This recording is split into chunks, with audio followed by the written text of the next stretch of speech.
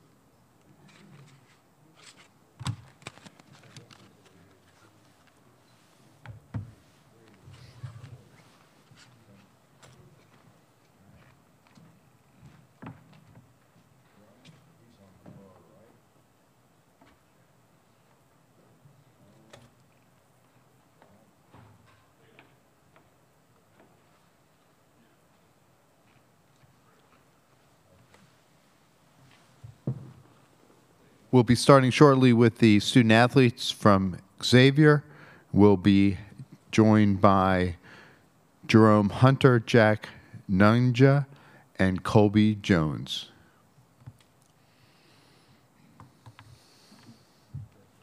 And the format, we'll have 20 minutes with them. Then we'll be joined by Coach Miller for 20 minutes. And then they'll be followed by the student athletes at 2:20 from Pittsburgh, followed by their coach from 2:40 to 3 p.m. Then we'll go into Kentucky and then Kansas State.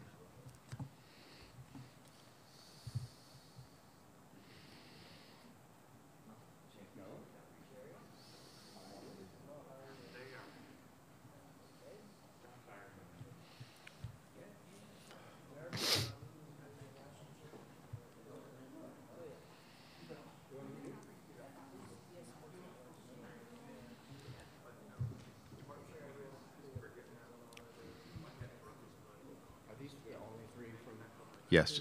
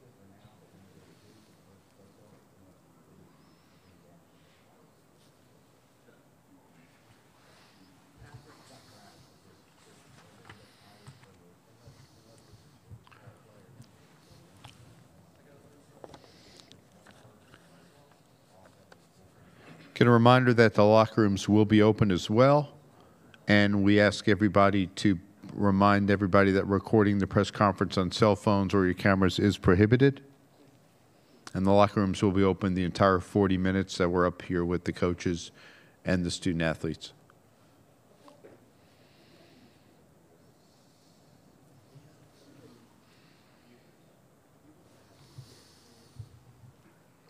Okay, we're about to start with Xavier, Jerome Hunter, Jack Nunja, and Colby Jones.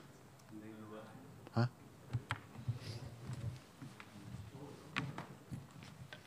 right, guys. He's always like that. He's always like that. No, he just wants to bring something back here. Always. We'll let everybody else talk first because Colby has to process his food here.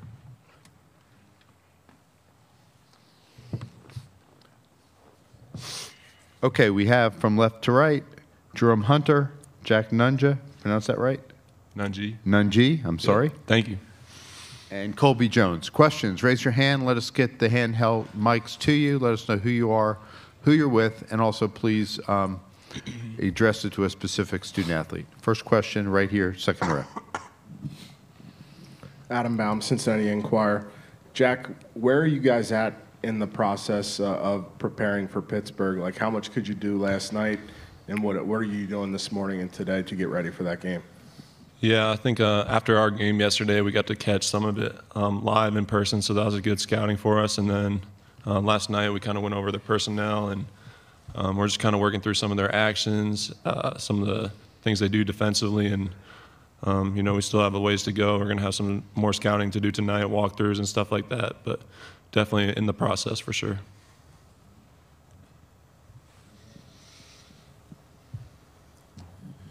Paul Frischner with the Big East Digital Network. Colby, how good does it feel to get a win in the NCAA tournament, kind of behind you, get a win behind you, and now look forward into the next game? Yeah, it definitely feels good knowing that we didn't have our best game as a team, and we still found a way to advance. And I feel like with that game behind us, I feel like the real Xavier team is going to come out Sunday, and that's how we're going to play. Back left.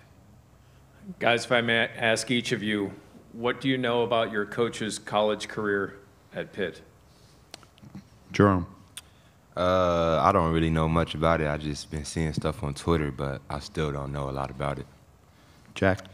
I've seen a few pictures here and there. Coach kind of told us, you know, what Pitt means to him. He has a lot of friends there, and obviously, you know, it's his alma mater, so the university kind of means a great deal to him.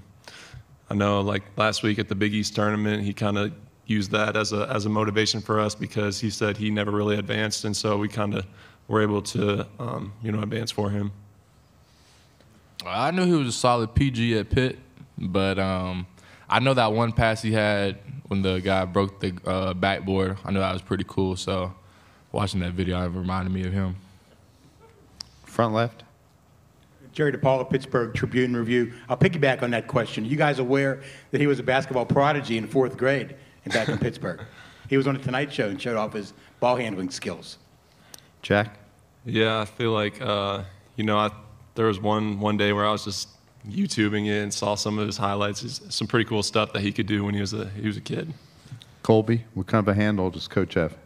I didn't know that he was on the Tonight Show. So that's pretty cool, especially in 4th grade. So yeah, I didn't know that. Jerome? Yeah, I didn't know that either. It is pretty cool that he was on the Tonight Show. You've stumped our panel. Next question.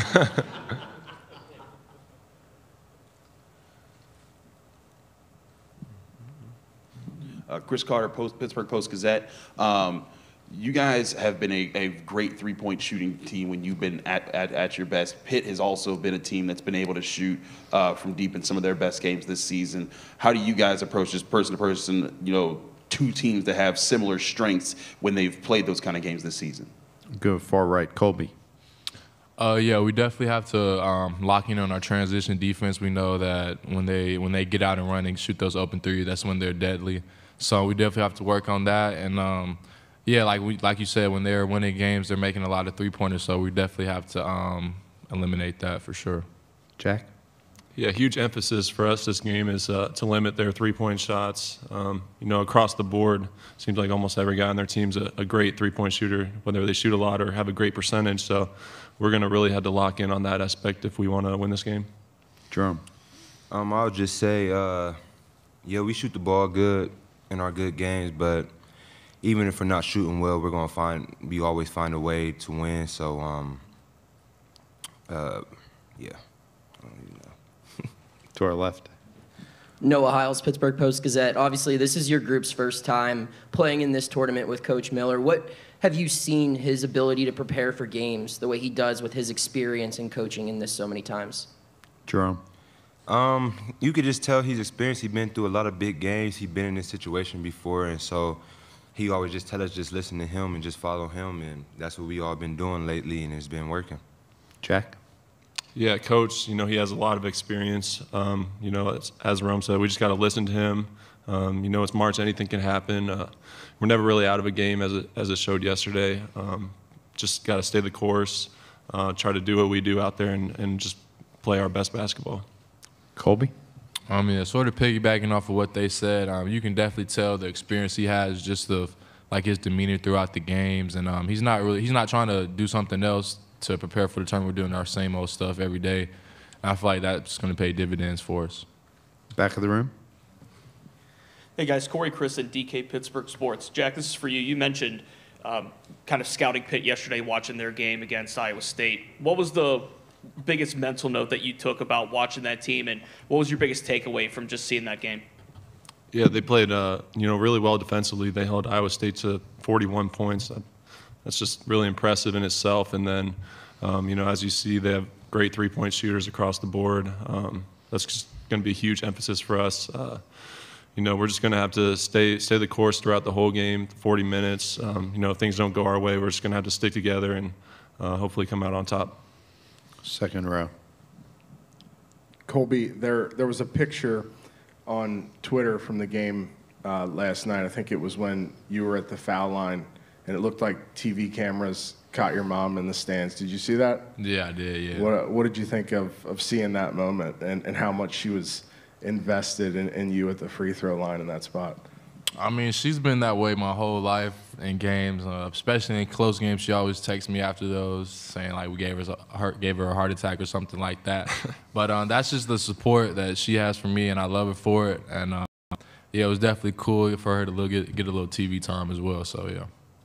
Back of the room. Colby, why is it that your group shares the ball so well? What is it about that you guys are so unselfish? I think we just have a great team chemistry. We have older guys on our team, and we all just know the game of basketball. And we know, like, we're just trying to get the best shot each time for Xavier, and I feel like that's why we share the ball so well.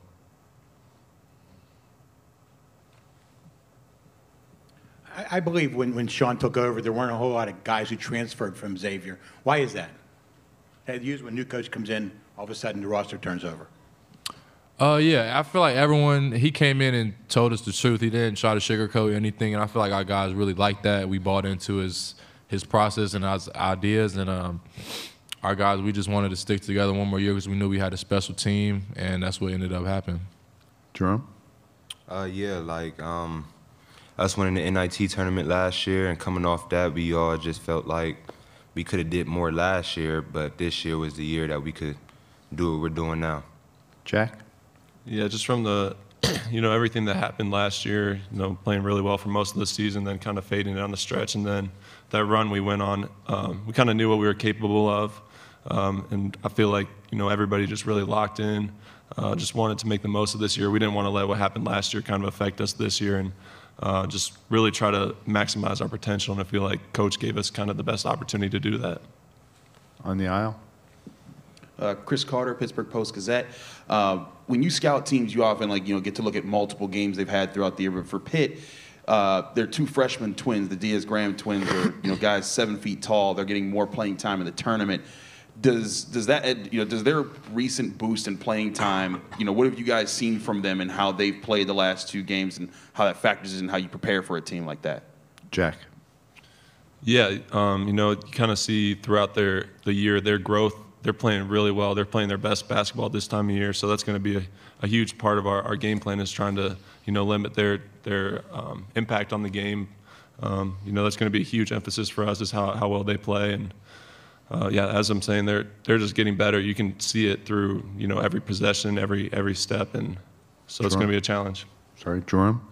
Yeah, just watching the film with the team and watching it, talking to the coach. They're getting better every game. They can really shoot. They play hard. We're just going to have to limit their impact on the game, just like what Jack said, and just do what we do every game. Back of the room. Corey Chris and DK Pittsburgh Sports. Guys, you played against a relatively strong Big East this year. There were 7 teams that finished with records of 500 or better. And I know you guys played Duke earlier in the season. Just how did playing that strong non-conference and then kind of battle-tested conference schedule prepare you guys for this NCAA tournament? Colby. Yeah, it definitely helps because you get to see different style of plays, different kind of players.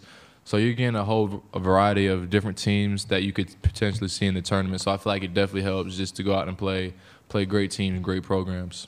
Jack? Yeah, I feel like, when we went out to Portland, there's just some really skilled teams out there that are, have the potential to make a run during March. So it's, great learning experience for us kind of to see where we're at, but also just, we can kind of build on those experiences so that we can have the rewards down the line. Jerome? Yeah, I just think playing against some different teams, different styles, it just prepared us for the Big East. And just whatever they threw at us, I just felt like we were prepared just because playing against the different teams, the different styles just made us have to adjust to different defenses, different offenses, and different players.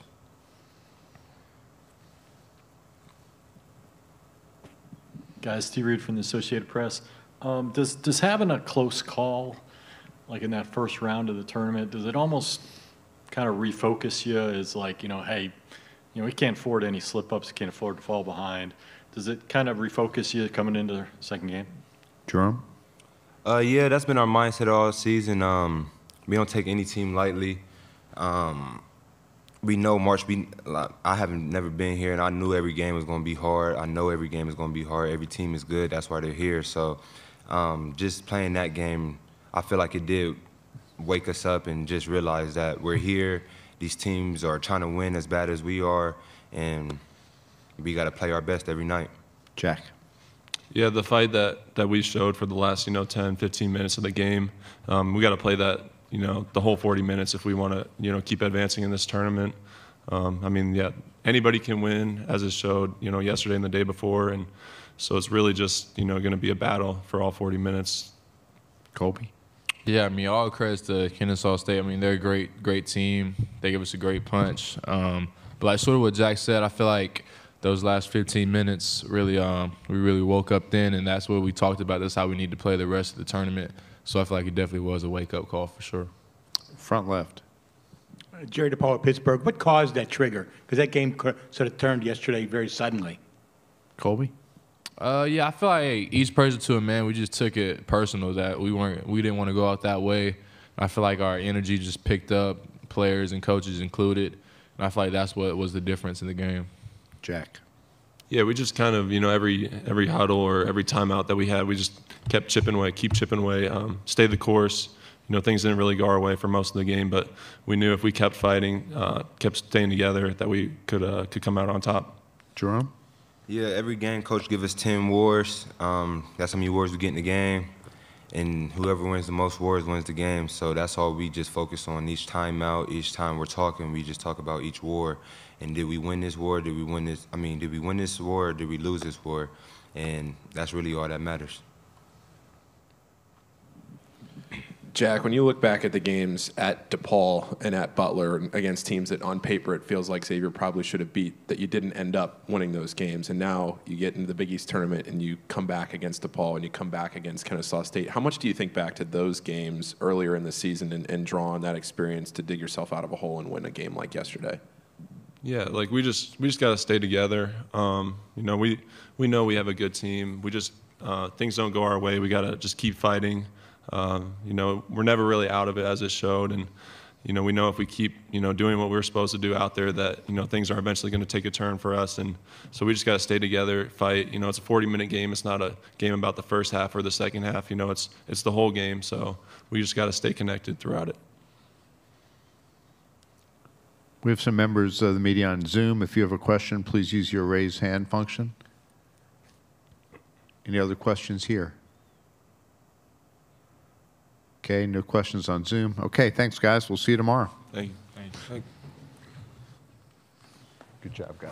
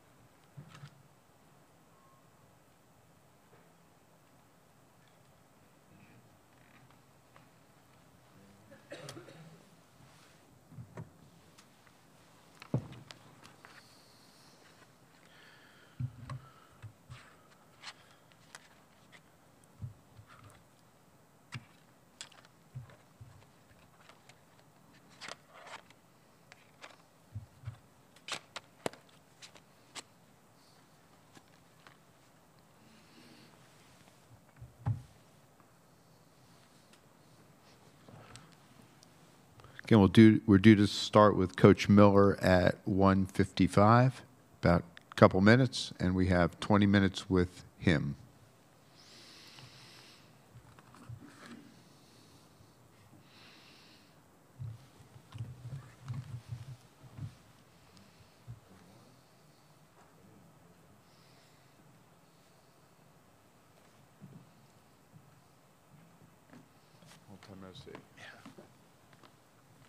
We'll just start with questions. We have 20 minutes here. Okay, questions for Coach Miller.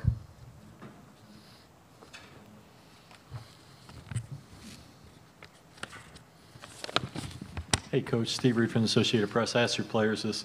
I'm sure you felt like you had the attention of your players going into the tournament, but when you have to come back the way you guys did and battle back and win, does it almost kind of refocus? Do you feel like it helps refocus them as to, hey, we can't have any letdowns at any point during the game? Yeah, for sure. I do feel that way. Very reminiscent for our group on what happened last weekend in Madison Square Garden in the Big East tournament.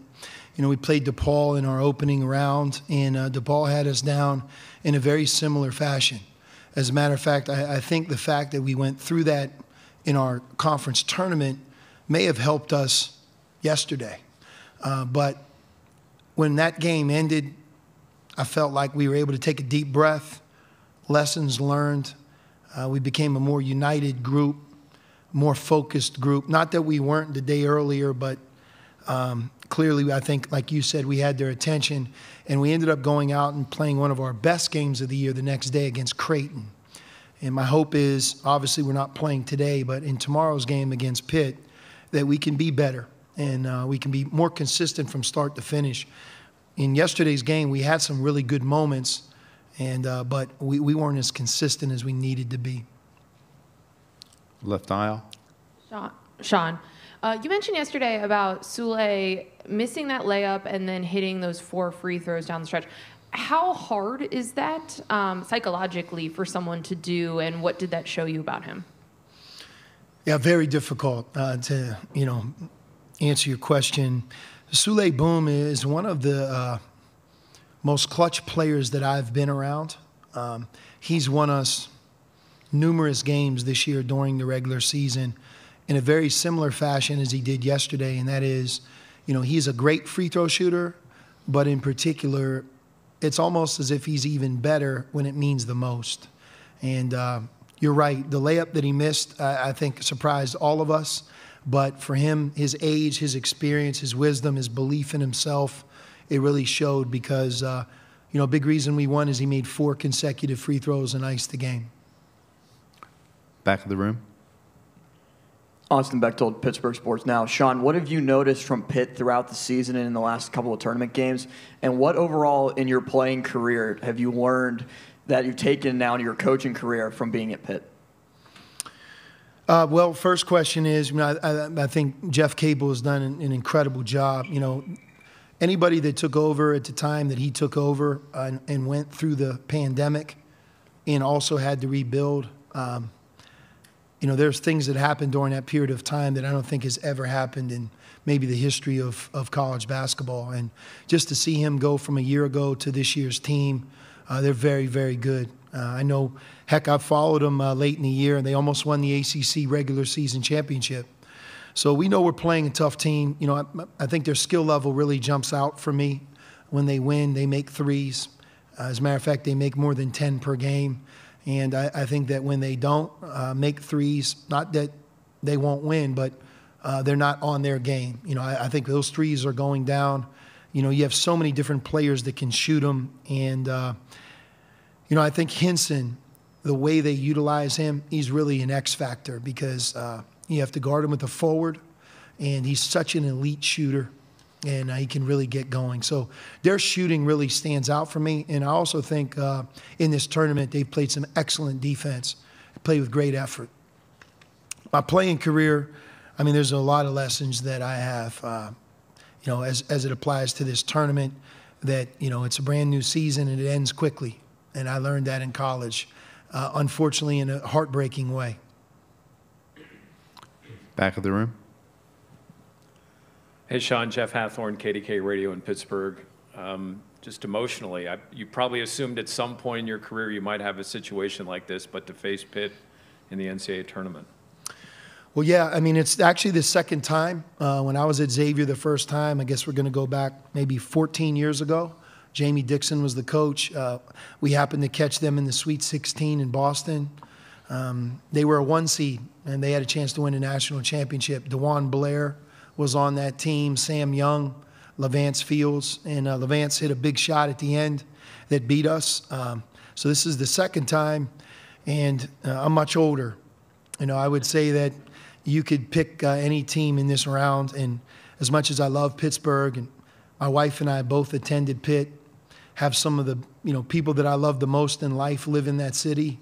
But tomorrow, it's about winning the game and getting to the Sweet 16. So although I have a soft spot for them, and I'm sure it's no different on their end, when you get to this round, the prize is so significant for your team and your university that, that's really my focus.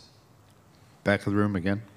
Sean, Corey Christen, DK Pittsburgh Sports. And kind of continuing on that theme here, this past year, Pitt celebrated the 35th anniversary of Jerome Lane's send it in dunk. You obviously assisted on that play. Just what is it like to kind of be associated and tied in with such a significant play that not just in Pitt history, but also in college basketball history when you think about it and reflect on it? Yeah, I make this statement once in a while, and I don't know if anybody pays attention, but I think that dunk, that play makes a strong case for, the greatest dunk in college basketball history. It was on Big Monday, I believe, in front of the nation. And I think the only negative about the play and to be associated with it for so long is sometimes I don't think that people really take into consideration the great player that Jerome Lane was. It almost as if he made that one play, but he led the nation in rebounding, was an All-American, an NBA player, just an incredible player too. But he was inducted into Pitt's Hall of Fame this fall. I was really grateful that I could attend. Saw him and a lot of teammates. It was great to be there. And yeah, for sure. The one thing when you're a part of that play, no one can ever accuse you of not playing. Every February, you remind them that you at least could dribble and pass. Left aisle. Coach, I don't know if you'll share this with us. Is there ever a point in your career where you were close to going back to Pitt as head coach? No, not really. It never worked out. And, I think for me, that's all the better because, in some ways I want my memories of Pitt to be when I was there as a student, as a player, some of the greatest years of my life, playing in the Big East Conference, meeting people like Curtis Aiken, who does the radio for Pitt, who, took me under their wing, treated me like I was like a younger brother. And I really learned a lot on and off the court through my experience at Pitt, as much off the court as on the court. And it's a big reason why I wanted to go into coaching, to be around that. And those are some great times. So those are my memories, that and, family and friends. I think it's simpler that way. Middle of the room.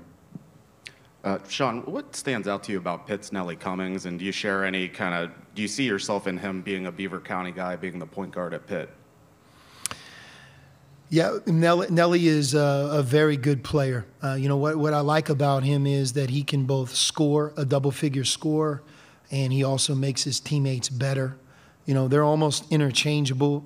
Sometimes Burton can have the ball. Obviously, sometimes Cummings can have the ball.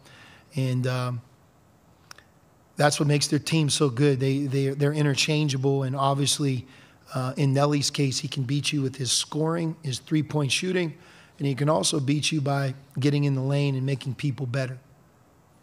Oh, good. Noah Hiles, Pittsburgh Post-Gazette. Sean, I'm just interested, what sold you on Pitt when you were a senior in high school? I mean, you had a lot of other big-time programs and coaches recruiting you. What made you want to stay at home and play for the Panthers? I mean, that's really an easy answer. It's the same answer I would give you about Xavier, and that is, I wanted to play in the Big East. I wanted to play in the greatest conference in college basketball. I wanted to join a team that had a chance to win, to make a run into Final Four in a city that I grew up in, John Calipari was the assistant coach. He was a great recruiter, somebody that I knew and my family knew since we were very young in age, and I was a big reason as well. But it was a great decision. On the aisle. Another Sule question. How did he end up at Xavier? Well, when I got the job and we had a new staff late in the spring, Paul Scruggs really was the point guard at Xavier for multiple years, and he was graduating. And we needed somebody to replace him, somebody who had experience. So really we just cast the net and wanted to get somebody that was older, that we thought could come in and meet the Big East standards on a team around him that had some other answers. And we recruited several players. We had to obviously convince him to come to Xavier, but we had a great opportunity for him. And I think that's the one thing about transfers. You know, what you say you have in terms of opportunity, you really have to have it. And what we talked about, him being on a ready-made team, being a point guard, having an opportunity to play big minutes, those are all things that, in fact, we had for him. And Sule is a great kid. The other part of him meshing so well with our team is he's so likable. Off the court, in the locker room, he never rubbed anybody the wrong way, as if he was here for his own goals and dreams. And I think he'll tell you, sitting up here, that one of the reasons that he came to Xavier is he wanted to be in the tournament. He wanted to play in the NCAA tournament, something he had not done. So the other part that helped us is me coming from the West. I knew Oakland, California. He knew more about me, more about our staff, and I think that probably made him more comfortable as well. Second row.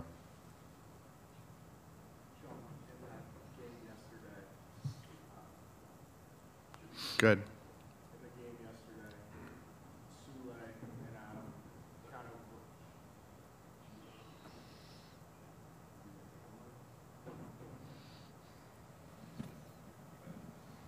Sean, there we go. In the game yesterday, Sule and Adam went at it a little bit there. I asked Sule about it after the game. Do you like that? Do you like that they care that much? How do you feel about that? Yeah, look, that situation is very easily explained. Two players that saw their college career coming to an end. It's a bad feeling. And it brought out raw emotions and competitive spirit in both of them. It was repaired in 5 minutes, but there's no doubt they care. And, we've worked really hard to get to the tournament. When you're in it, you don't want to ever leave, but in particular in the first round. And I think that just really was the fight inside of them to play another day. So I guess to really answer your question, it really didn't affect me at all. I'd rather pull guys back than, slap them in the butt to speed them up. And those two guys are very mature, older, and I clearly understand their feelings. So it was really nothing. And I know it played itself out on a national stage, but I think that they're both as happy as any people in Greensboro, North Carolina, to be here. Middle of the room. Speaking of Greensboro, North Carolina, you and your brother, Sean, have had a number of games here in this building. In fact, if memory serves, I think you were part of that state staff that nearly won an ACC championship here. Any nostalgia at all being back in the Greensboro Coliseum? Well, you're right. When I think of Greensboro, that's what I think of, the ACC tournament, which, being that we're playing Pitt, is probably not a good thing. But this has always been a place that it's like tournament town, right? I think I've read that a little bit. The respect of the ACC tournament and the love of college basketball in this area is second to none. That's what I know. And one of my most vivid memories, I'm going back into 1997. And, Dean Smith was the coach at North Carolina. And we had a bus driver drive us from Raleigh, North Carolina to Greensboro. Not a big, long trip. And he was our bus driver, and he's around us for the practices and the games. We ended up playing Carolina in the ACC championship. And I remember getting on the bus as a young assistant. Our season was over. They beat us. And there was this powder blue car with the doors open. And I kept seeing our bus driver take a Coke, like a Coca-Cola, and put it in the console. And he was like pacing around. And all of a sudden I saw Coach Smith get in the car, hug him.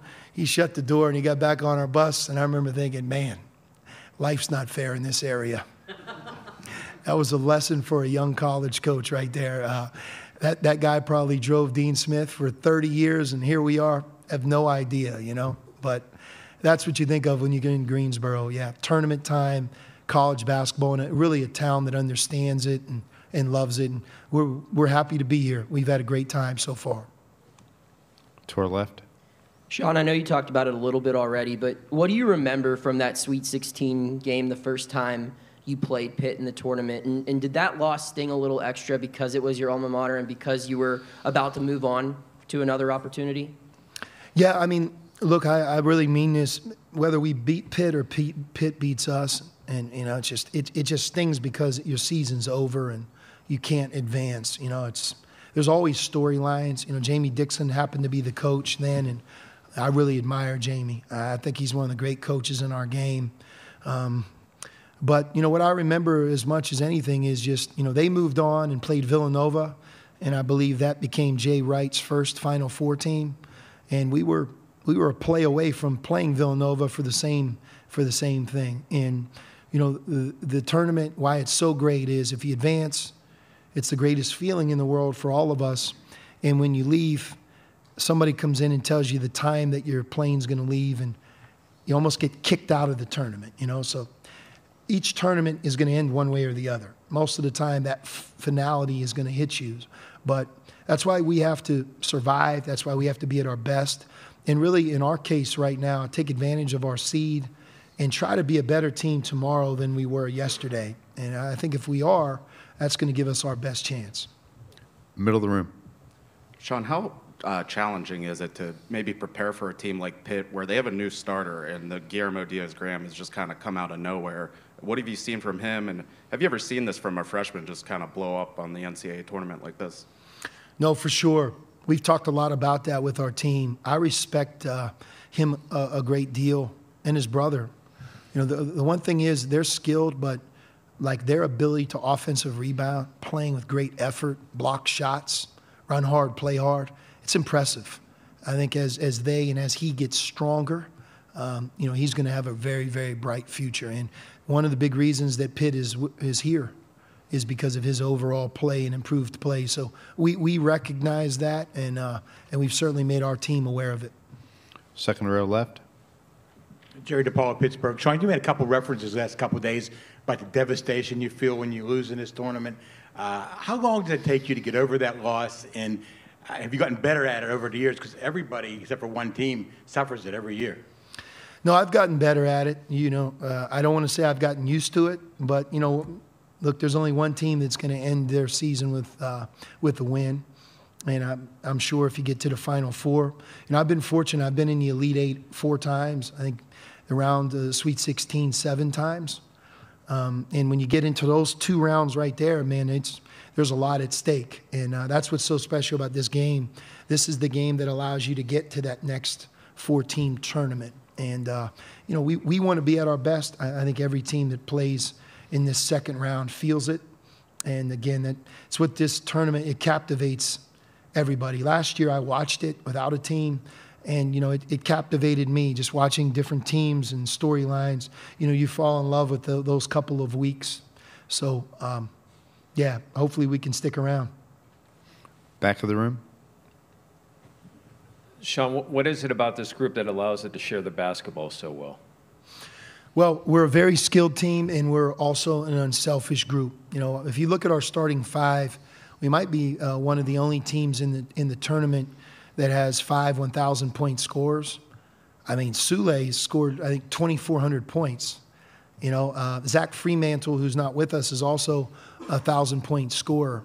So, you know, we have a bunch of different players that can score, but we've been unselfish from day one. You know, Desmond Claude, when Zach was playing with us, certainly Jerome Hunter, they really bought into, you know, the team way, you know, sharing the ball, hitting the first open man. And, you know, when we play that style, when we're really clicking, you know, that's the best version of our offense right there. And I think it's a constant reminder of sharing the ball. Back of the aisle to the left. Sean, if this is a dumb question, feel free to dismiss me. But In '09, when you guys lost to Pitt, it's only 2 days. That's not a lot of time. But were you able to watch the game, the Pitt game against Villanova, and were you pulling for the Panthers hard at that point? I can't remember. It's like once you get kicked out of the tournament, Mike, it's like you just kind of go dark for a couple days, you know. But clearly, I would have been pulling for Pitt and Jamie. I think as much because of my fondness for him as, you know, the place that I went to school. Go to the right side, Coach. Coach Jason Williams from the Cincinnati Enquirer. You seem to be thoroughly enjoying this. Was there a time before you and Xavier reconnected where you thought maybe you'd never be back on the stage? For sure. You know, I didn't know what the future held, you know, I guess a year and a half ago now. But grateful for the opportunity.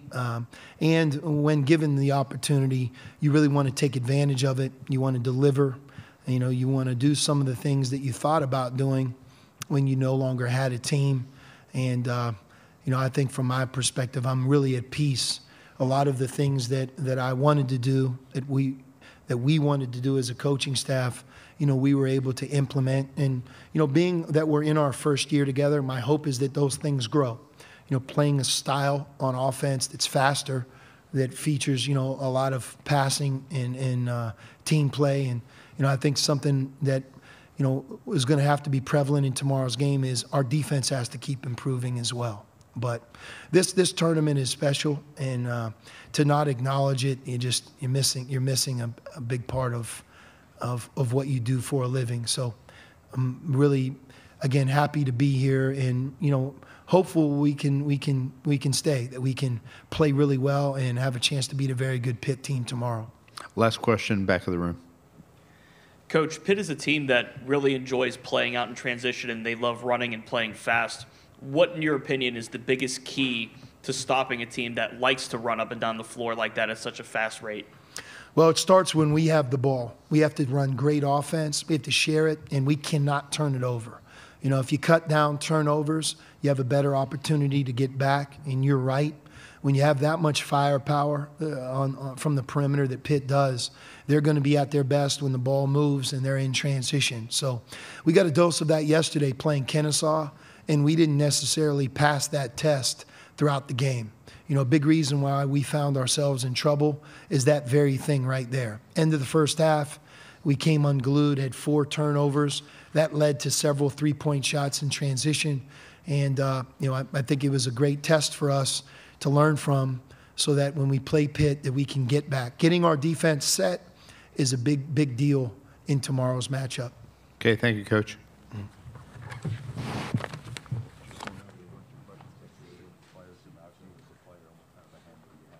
Yeah, they don't even know, do they? No, they don't.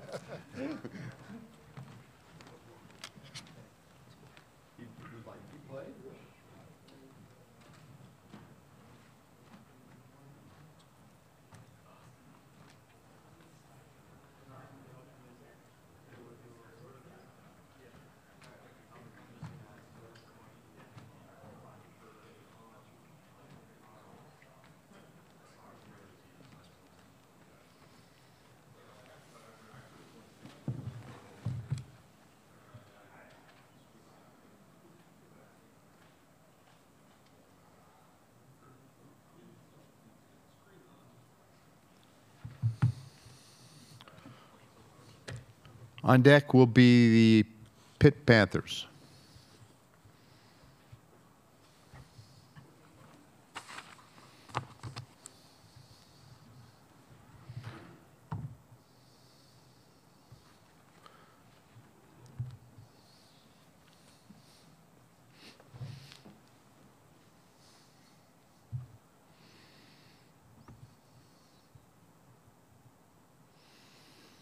Again, a reminder that Hammond Communications will post a recording of this press conference and all the others in the NCAA Digital Media Hub. That can be found at www.ncaa.veritone.com.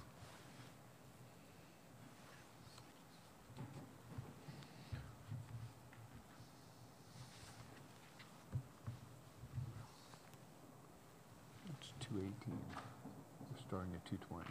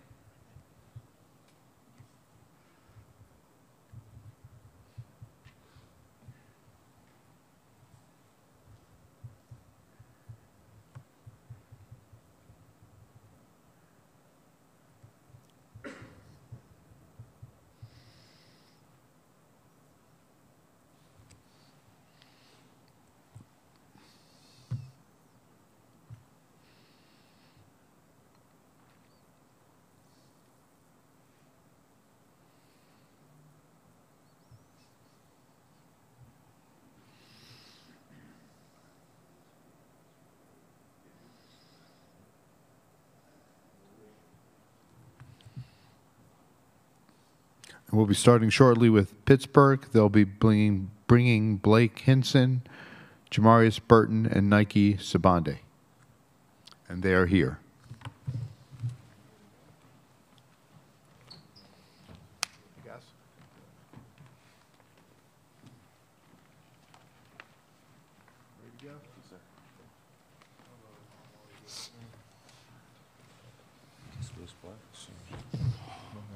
Okay, we're scheduled here for 20 minutes with the student athletes from Pittsburgh.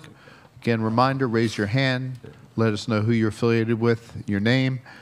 Wait for the handheld mic.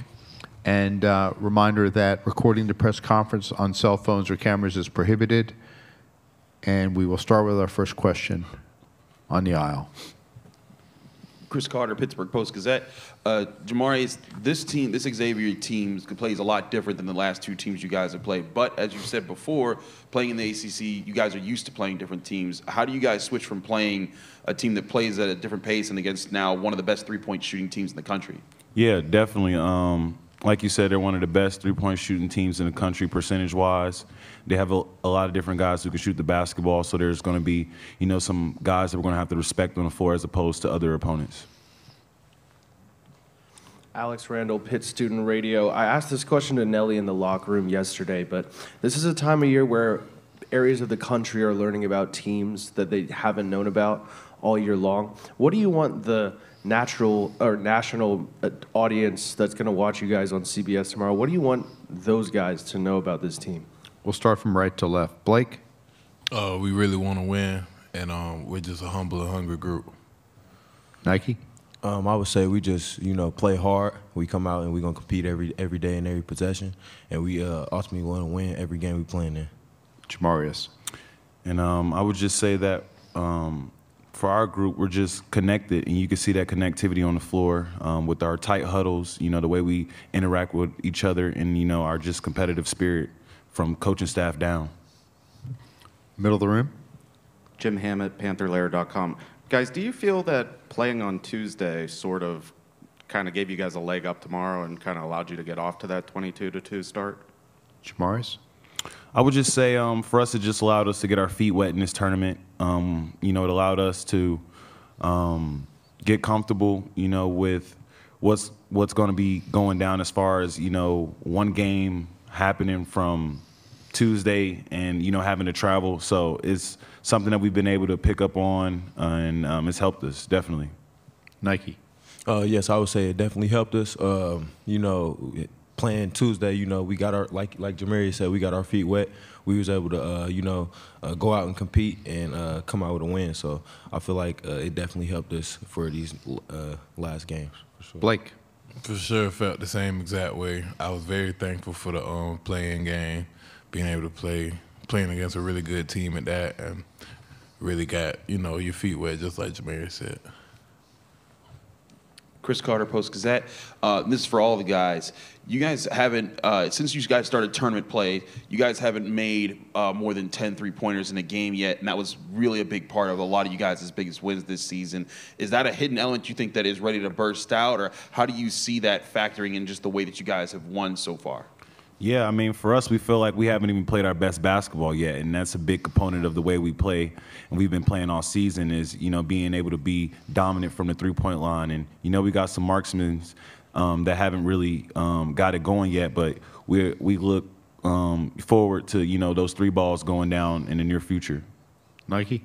I think it just shows our versatility. We're a very versatile group.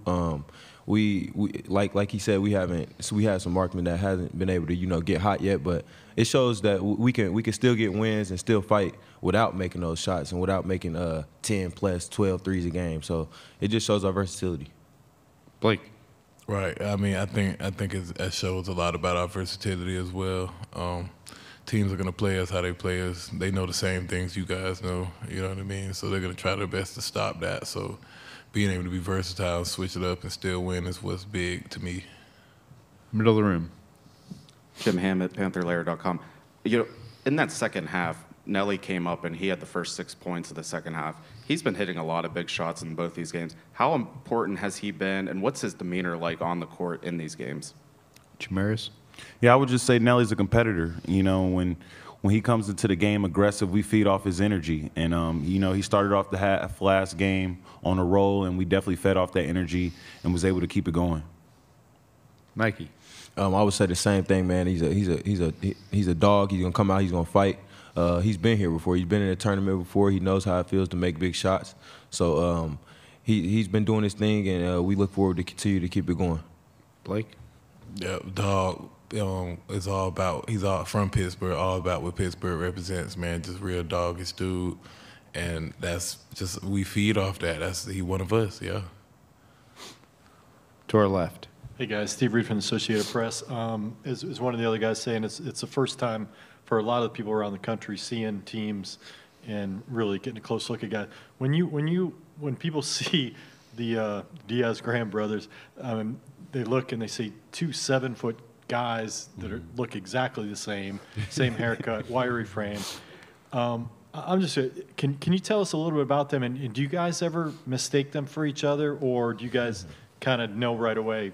I mean, I would say at first, you know, it took us some time to, you know, figure out which one was which. But at first it started with, you know, we know one of them was wearing a different pair of shoes.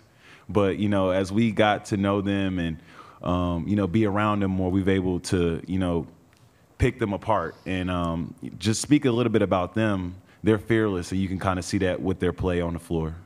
Nike. Man, yeah, they're the Twin Towers, man. It definitely was a tough distinction trying to figure them out, you know, early in the season, like figuring them out, like what's the difference between them. But man, they fearless. They gonna fight. We love them.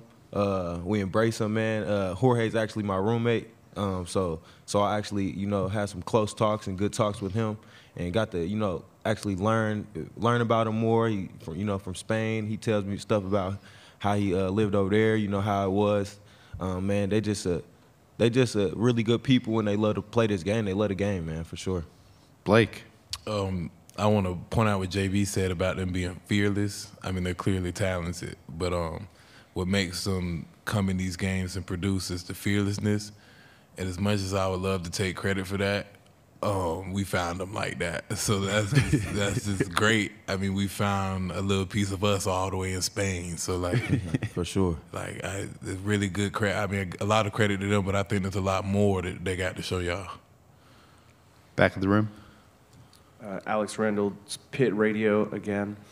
Speaking of the Diaz-Graham twins, Jeff has talked all year long about how you guys have encouraged them, you guys have built them up. What has it been like? Talk about the pride you guys feel when you see a game like yesterday in which Guillermo goes off, Jorge gets him a great pass for a dunk. How are you guys feeling when you see that on the court? I mean, for me, it just, brings so much joy to my face, because I see them each and every day in the gym putting in the work. And when you see hard work pays off, it just brings a level of excitement, for me and the group. Mikey? Yeah, I agree, man. They work their tails off. They stay in the gym. I think anytime they got a connectivity with each other and with our group, man. They just play so fearless and man, it's amazing having them playing with us. And we put the battery in their backs too. When they put their heads down, when they sometimes they put their heads down, we pick them up like, come on, let's go, man. You got it. So.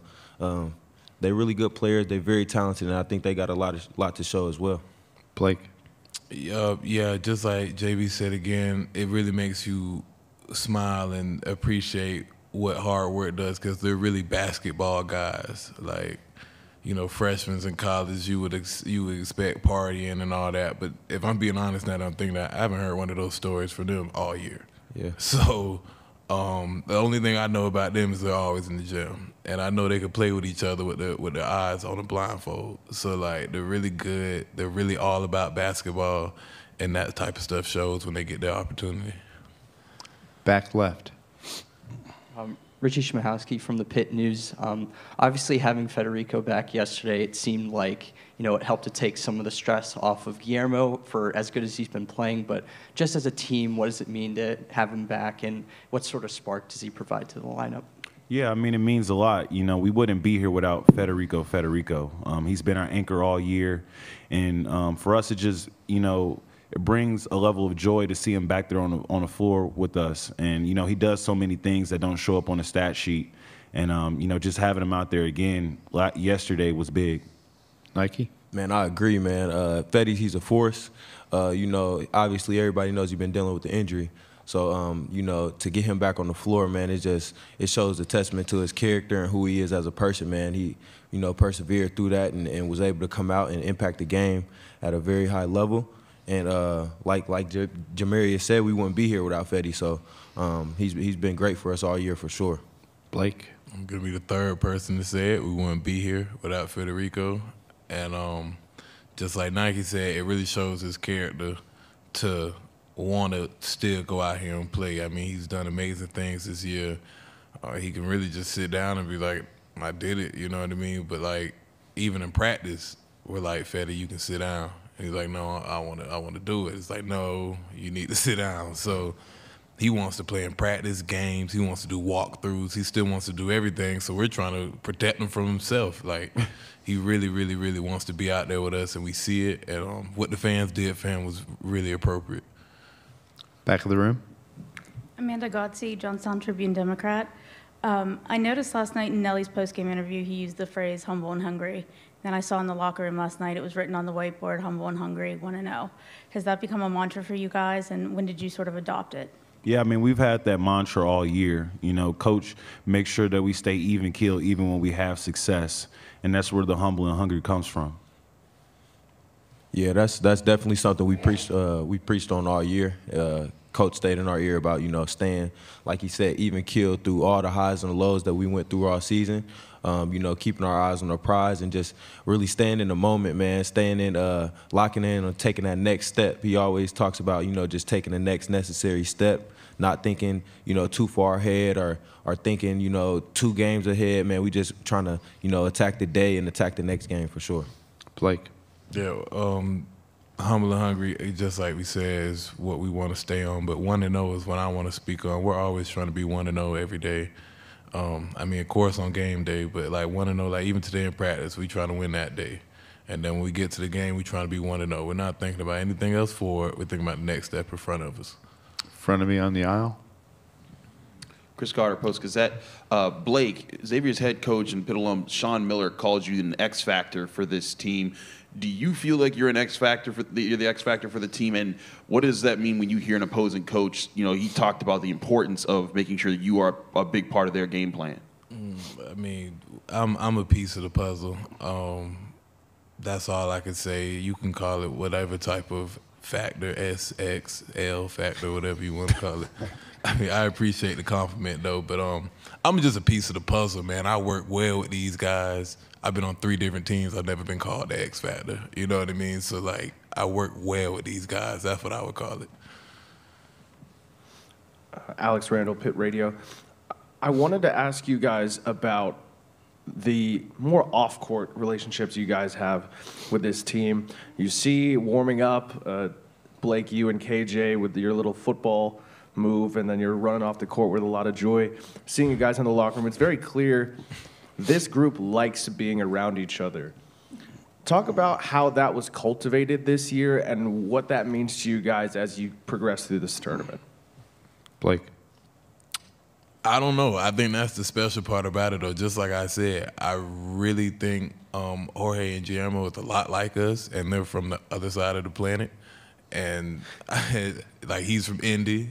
I'm cool with him. We ain't never got, we sit right next to him in the locker room. We ain't never had no problems. JB, he's probably the only Southern dude on the team besides me. And the whole locker room just gels. And I don't know what that is. I think that's just God's plan. Mikey? I'll give credit to the coaches, man. They did a great job, you know, putting this group together. And it's just crazy, man. Like he said, you know, we really, it's really like natural for us, man. We really never had no problems as a unit. We all gel together. We're close.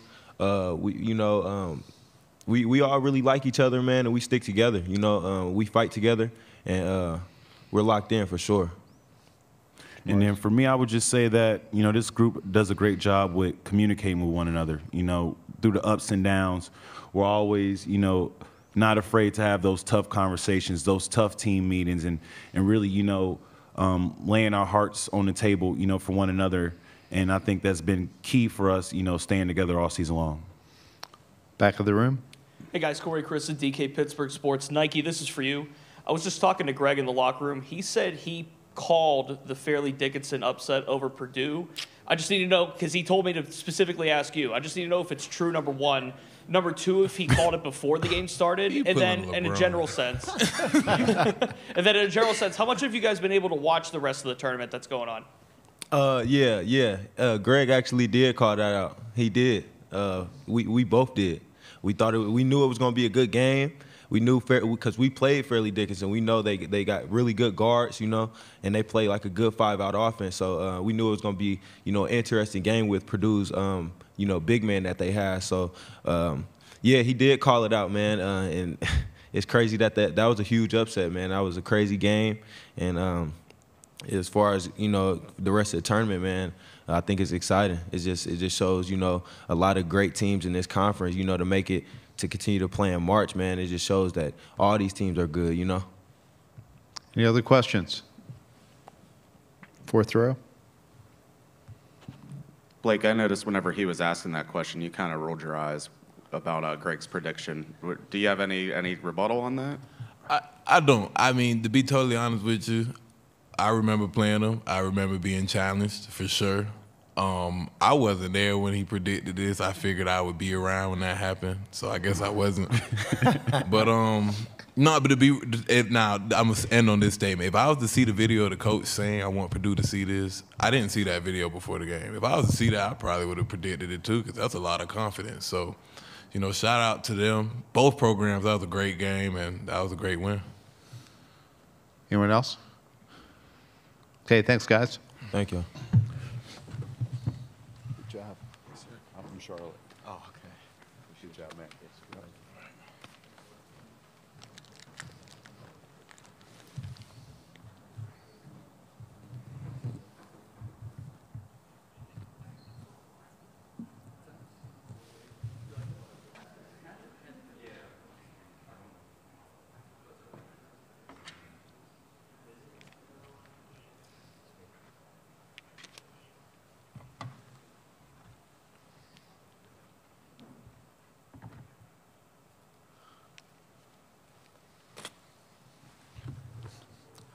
Reminder, the Pittsburgh locker room is still open. It'll be open until Coach Capel concludes his press conference up here, which should run from 2:40 to 3 o'clock.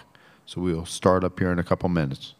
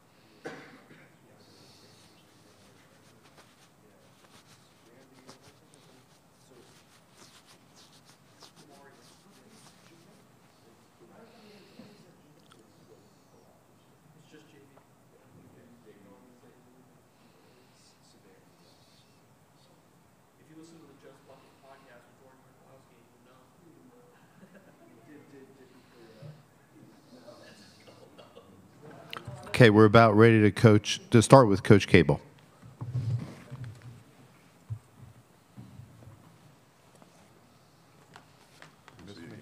Yeah. All right, we'll start with questions. All right. Okay, questions. We'll be here at 20 minutes with Coach Capel. First question, fourth row. Jim Hammett, PantherLair.com. Coach, I wanted to ask about Nelly Cummings in that sequence after halftime where he comes up with 2 big buckets. I think he had 11 of his 13 points in the second half. What's his demeanor been like in these 2 tournament games? Well, Nelly's very confident. He probably has the most experience in the NCAA tournament of anyone on our team. And he's always played well in the tournament. If you look back at his time in Colgate, in the games that they played in the NCAA tournament, he played very well. Nelly's a really confident young man. We have a lot of confidence in him. We know that he can go on some spurts where he can put the ball in the basket. He's done that all year, and we have a lot of confidence in him to do that. To our right. Josh Graham, WSJS. You obviously played FDU, and they upset Purdue last night. That's now 2 16 seeds in 5 tournaments that have won, when previously it hadn't happened before. 3 straight tournaments, we've seen a 15 seed beat a 2. Do you have a theory on why we're seeing more upsets by some of these lower seeds in recent years? I just think there's more parity in college basketball. I think you're going to continue to see that with guys transferring, with these teams being older, and I just think the parity in college basketball is so much greater than it was maybe 10 years ago. Chris Carter, Pittsburgh Post-Gazette. Jeff, you guys have been a team that's kind of been able to morph the way you play to your opponents, and you kind of did that with the last 2 teams. But this Xavier team is one of the best three-point shooting teams in the country. What are the challenges you guys have to lock in on to be ready for them? Yeah, well, this is a completely different style than we've played the last 2 games. Both teams we've played, Mississippi State and Iowa State, have been very, very good defensively and not as good offensively. This is a different level. Xavier is good defensively, but they're really good offensively. And so our mindset has to change. Our game plan will change, and we have to be able to go out and execute it against a really, really talented team. Back of the room. Jeff, Corey Christen, DK Pittsburgh Sports. With the way Guillermo has played throughout this week, Mississippi State and Iowa State, does that make things at least a little bit more challenging in terms of Federico's knee injury and him coming back from that and maybe divvying up the minutes and even going as far as to deciding who's going to start between the two? I don't think it makes it challenging, not at all. I mean, one of the great things about our group, and especially those 2 guys, is that they're probably each other's biggest cheerleader. And so I don't think it's a challenge or an issue at all. Back left, all the way in the back. Alex Randall, Pit Radio. Jeff, you talked about how Xavier has a lot of defensive ability, but perhaps even more on offense. Obviously, that's going to impact you on the defensive end. Does that impact how your team looks at offense as well in a tournament where you've scored less than your season average the first 2 games? Yeah, well, the first 2 teams we've played, they've been really, really physical defensively. And their ball screen coverages have been very, very aggressive. In watching tape of Xavier, they're really good defensively, but it's very different. They haven't played with the same physicality, at least I haven't seen on tape. They may do that tomorrow. They're very physical, but it's different. Their ball screen coverage is very different. You know, I think they're at their best, Xavier, when they're forcing turnovers and getting out in transition. They are a dynamic transition offensive team, whether you score off of missed shots and especially off of turnovers. So it's going to be imperative for us to really value the basketball and make sure we're getting quality shots every time. Front left. Jerry DePaul, Pittsburgh. Jeff, can you talk about a little bit about the process of recruiting the twins from the outset? And when did you first start to be able to tell them apart? The process of recruiting them, that really started with Tim O'Toole going down to IMG. We heard about him. He went down there and saw him, thought they were good enough. And so that really started the process of our recruitment. That probably happened in the fall or early winter of last year. And that started the communication with them. They came on their official visit after the season was over with. And I'll be honest with you, probably in all of my years of being involved in this as a head coach or an assistant coach, it's right up there with the greatest official visit I've ever been a part of. It was the twins, their families, their family, their mom and dad and their spouses. The mom and dad are not together, but man, they're like spouses, their new spouses are best friends. I mean, it was unbelievable. It was really great, and just the energy was so positive. And when they came here, they went, once they left our place, they actually went to separate places to go visit some other schools separately. I think we were one of the few schools that was recruiting them together. And unfortunately, we were able to get them. But that what started the process. And to be honest with you, I can't tell them apart. Here's the way I can tell them apart. In practice, one of them wears yellow shoes, one of them wears white. And then off the court, Guillermo has an earring, Jorge doesn't. It's the only way I can tell them apart. Back of the room. I don't know if I could follow that up with any question that would make this work, but I'll try. Jeff, Coach Miller, obviously former Pitt player, spent really good seasons playing for tournament teams in the late 80s, early 90s at Pitt. I mean, I was just curious what the relationship is between you and him. And when you look back at those 80s and 90s teams, you know, what stands out to you about Coach Miller as a player when you saw him play at Pitt? Yeah, well, I remember Sean as a player when he played at Pitt. I remember, if I'm not mistaken, and some of you, from around Pittsburgh probably know this better than me, I think Sean was like on, as a young kid on high school with dribbling and ball handling and things like that. Obviously, he comes from an outstanding basketball family with his father being a great coach in the Pittsburgh area. And it was a big deal when Sean went to Pitt. He was a 4-year starter, really, really good player. Got the assist on the most famous play ever at University of Pittsburgh and one of the greatest plays ever in college basketball history. He's a Pitt man. And he's been an outstanding coach. I remember him as an assistant coach at NC State when I played for Herb Sendek. You knew then, just watching him on the sideline, watching the passion and the fiery demeanor that he had, and you knew that he was destined to be a really good coach. And he's done that at every place that he's been. He's been an outstanding coach. Back of the room. Richie Schmahowski, the Pitt News. Coach, I'm just curious a little bit on the preparation that goes into March Madness games specifically because there's so little time in between games. How do you sort of expedite the process of preparing for a team, and are there any other teams that you can use that you've played this year that would sort of compare similarly to the way that Xavier does? Yeah, well, how we go about the process is, when we played yesterday, before our game, Xavier and Kennesaw State played, we've already divided that up where 2 assistants are there live scouting the game. One of them has already been watching Xavier. The other one's already been watching Kennesaw. So whoever wins, we already have a good feel. They already have a good feel. I didn't watch any. I watched some of the game sitting back there waiting for our game. And then last night, once we won, then we immediately started the preparation. We get back. As a staff, we get together and we start talking about Xavier. We start watching. There's a preview already for me where I can get a feel for them, where they've cut up some edits, some tapes, what they like to do offensively, what they like to do defensively, what are their strengths, what are some areas perhaps we could attack or we should try to attack. I spent a lot of time last night, early morning, watching them, watching games. Making my notes, which I always do. Watched them again this morning. We met last night as a team. We gave them a preview of them. We met this morning. We went over scouting, went over personnel.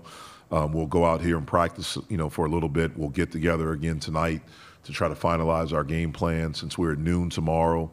It's an early game, so it'll be an early morning where we'll get up. We'll walk through some stuff in the morning and then get over here and play.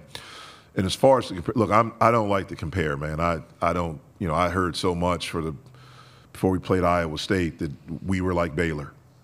I don't like to do that. I don't like to compare other teams to other teams or someone we played. Xavier is Xavier. They are really good. They've had an outstanding season, and they've earned the right to be in this position, to be a 3 seed. I mean, they're a really good basketball team, and it's going to be a big-time challenge for us. Back of the room. Alex Randall, Pitt Radio. Coach, I asked the players a little bit ago about the off-the-court connection that this team shares. I believe it was Blake that credited the coaching staff with cultivating a lot of that closeness. How can you, what can you tell us about the way this team has gelled, especially considering a lot of these guys are new to each other at the start of the year? Well, I think the main thing is that it happened organically. I don't know what we did as a coaching staff different from what we've done or attempted to do in previous years, and that's just being completely honest. We have some guys that are a little bit older that are over themselves. Our guys have egos, but they don't have ego problems. Like, they believe in who they are, and I think the pieces just fit. And I think it all happened organically. I think once we got everyone together, they started to see how the pieces fit, and the relationships just happened.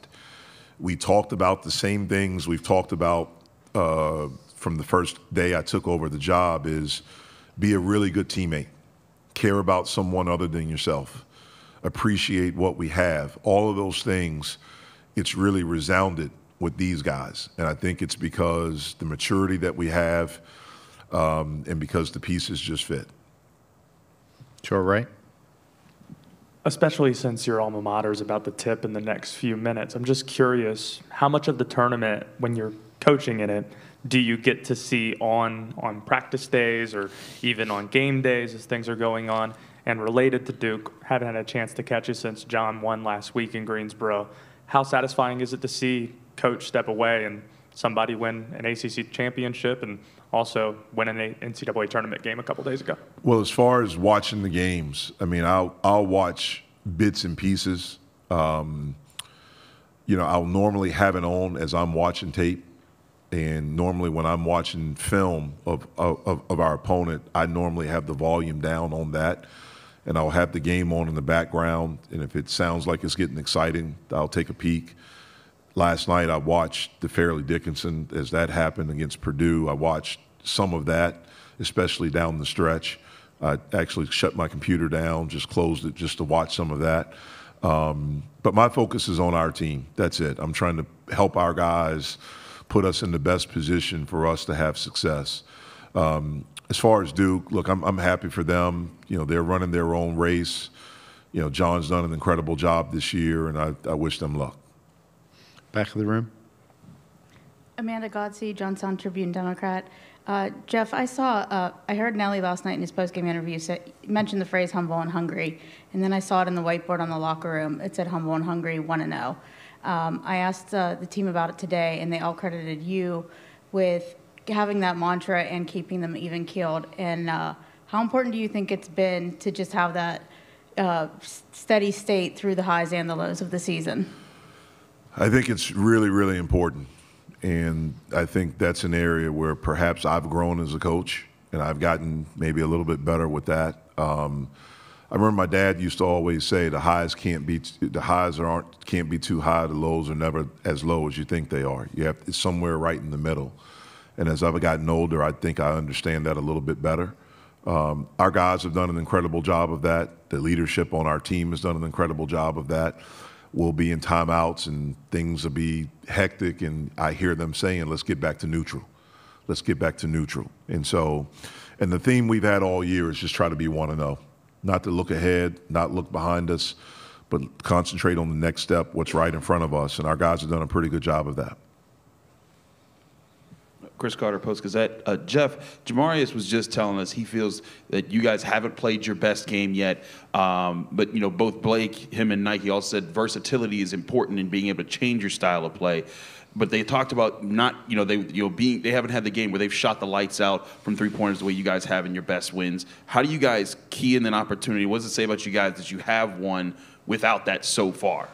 Yeah, well, I think it shows the resiliency and the toughness of our team. I was asked a question at halftime of the Mississippi State game. You know, we made 8 threes in the first half, and how do you win if you don't make threes in the second half? And my answer was, I don't want to think about it. You know, hopefully we make 3, but we didn't. We made 1, but we were still able to find a way to win. I think our league helped prepare us for that. Again, playing against all the different styles that we faced, I think it helped us for that. And just going through a season when you're resilient, you're tough, you're together, you're able to adapt and figure out different ways, and this team has been able to do that all year. Back of the room. Jeff, you've at times called Nike a 6th starter, and obviously he's won the 6th Man of the Year award for the ACC, but how do you see his game evolving, not just from the standpoint of being able to come off the bench and provide instant offense, but from being more a complete basketball player throughout this stretch run? Yeah, well, I think he's done probably an even better job defensively. I think he rebounds well. He's able to attack, obviously, his scoring, but I just think his game has become more well-rounded throughout the years he's been there with us. I think he understands the impact he can have besides just scoring.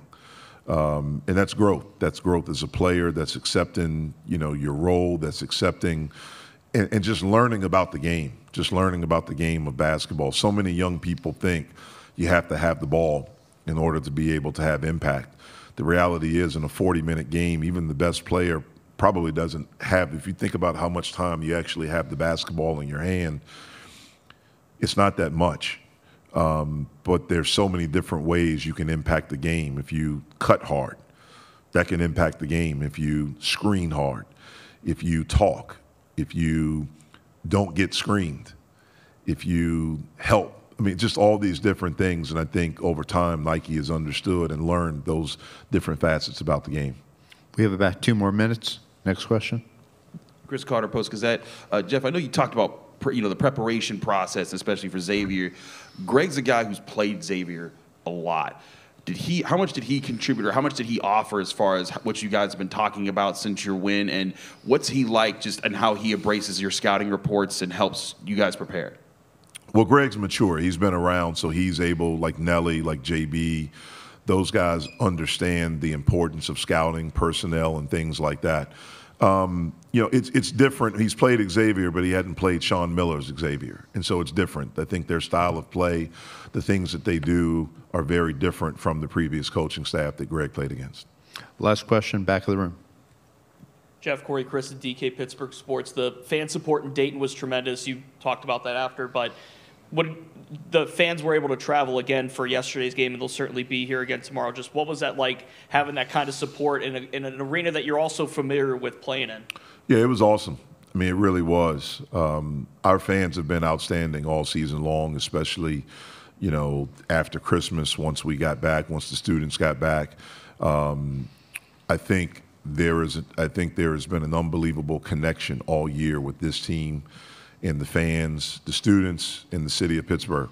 I think there's been a great connection. It's been really cool to see. We are grateful for it. We're going to need them tomorrow, and hopefully they show out in droves. Thanks, Jeff. We'll see you tomorrow. Good job. Yeah.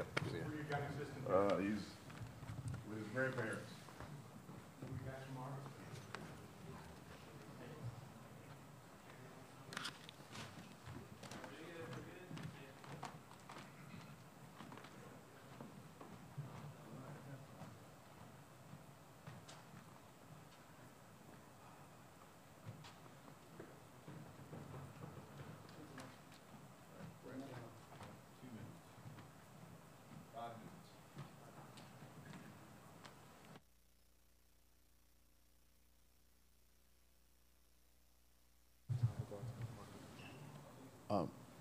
Yeah, good. Yeah, you can do it. Yeah, we'll just work with one of them.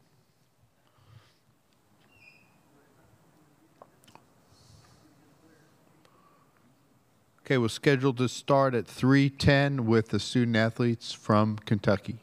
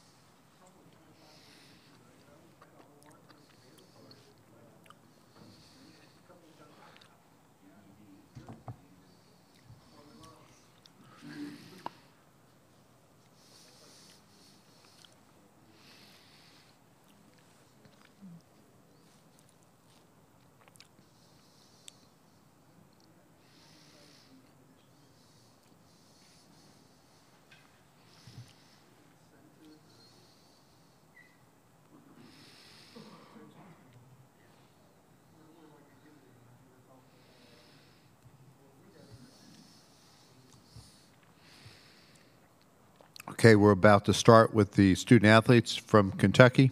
They'll be bringing Oscar Shibwe, Chris Livingston, and Kason Wallace.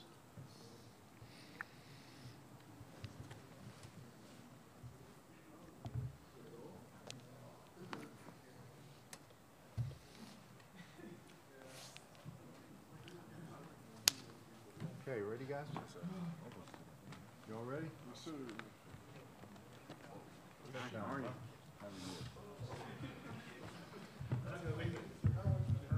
that you? Wallace, right there. I'm new to this guy. Put your names there to make it easier.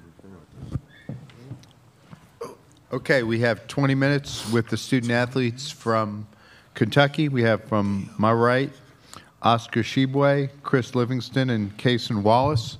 Please remind everybody, please put your cell phone, silence your cell phones. We hand out the handheld mics. Raise your hand, let us know who you are, who you're with.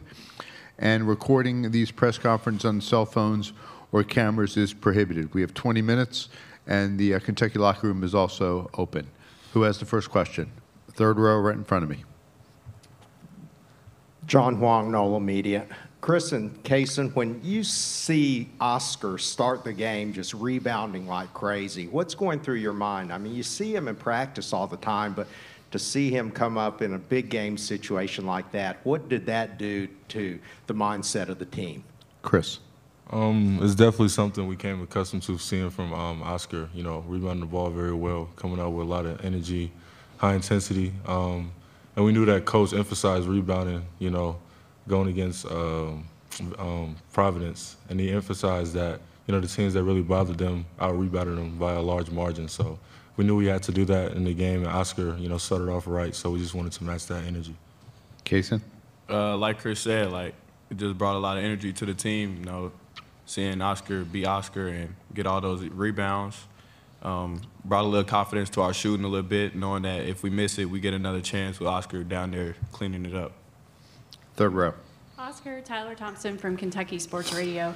Last night, Keontae Johnson told us that you reached out to him after his medical episode when he collapsed, and you two were friends. Can you tell us about your friendship?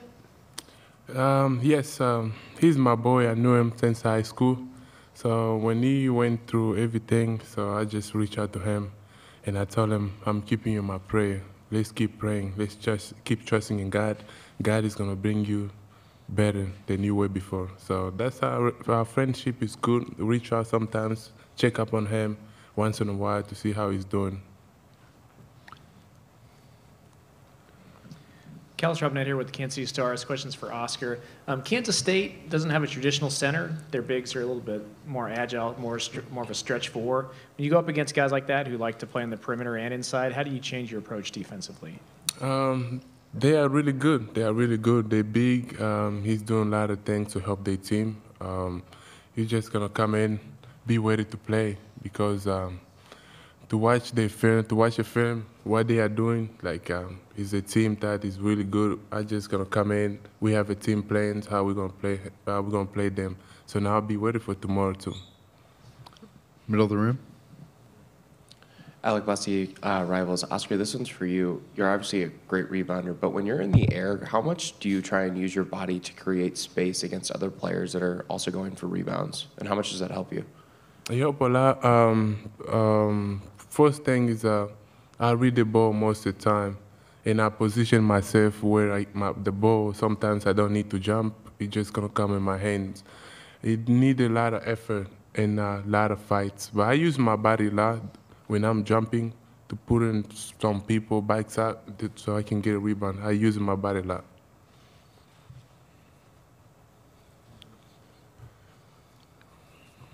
Third row. Yeah, for all of you guys, Coach Cal has really emphasized the importance of just relaxing and enjoying the moment. How are you guys doing this during this tournament? Are you watching any of the games? What are you doing for relaxation? Start far right. Kason. Coach tells us not to watch the games because we don't know who will play, and we don't, you know, we're playing our game. We got to worry about ourselves. But just being loose and free out there once the ball go up for tip-off. So I feel like we're well prepared, and we'll be ready. Chris? Yeah, like you said, Coach tried to emphasize, not really watching any other games or worrying about, what's going on elsewhere, but just worrying about what we got to handle and what's in front of us. So I think we did a really good job of, staying locked in, not being nervous and playing free. And now that we got that one game under our belt, I think it's going to be, good for us to carry that into the next game. Oscar? You just make us to stay away from watching those games, because sometimes by you watching a game, you start getting nervous. So you just make us create some fun game for ourselves, make us to stay away from phones, to stay focused, not let what is happening outside there affect us. So we're just gonna come in and fight and get it like a lot of sleep, because our body need to rest to be ready for the game. Middle of the room. Blair Kirchhoff with the Kansas City Star. This is for Kaysen and Chris. I wanted to get your guys' impressions of Kansas State and what film study has told you about that team. Kaysen? They're a great team. They have a nice guard. He has the ball a lot, and that's one of my matchups. So I know he's a great player. He can shoot it well. He gets to the rack. He good at facilitating. So I have my hands full. Chris? Yeah, like you said, I think they're a really, really good team. I've been watching them throughout the season, seeing the success that they had. They're really aggressive, and they have Johnson, the wing on the other team, is a really good wing. He's aggressive, he gets downhill, and he's really strong. And he also can play out the mid-range area pretty well. So, I think we've done a great job of scouting the team and understanding our matchups. We understand that we have a big-time matchup ahead of us. Third row. So this is for all of you guys. Last night, your teammates told us about the TikTok game that you were playing at the team dinner that had everybody laughing a lot. One, can you tell us about the game? And two, do you think John Calipari could play it? Oscar? That game, I told them to teach me. I'm still learning. I don't know how that game works. So they be playing the game. So I'm enjoying. I'm just recording and have fun. See them playing that game. So they might explain better. Chris, teach us all. All right, so basically in the game, it's like a shadow boxing game. So you point a certain direction and the person goes that way, you get a point for that. So it's like you got to predict where the person's head is going to go. And it's I think we've just been playing that for a little minute, but yeah, it's a little fun game. Kaysen? Could Cal play it? He actually played it today. He was doing it during our practice, talking about one of our teammates, but would he be good at it? Probably not. Yeah, probably not. I don't know if he could react fast enough. But.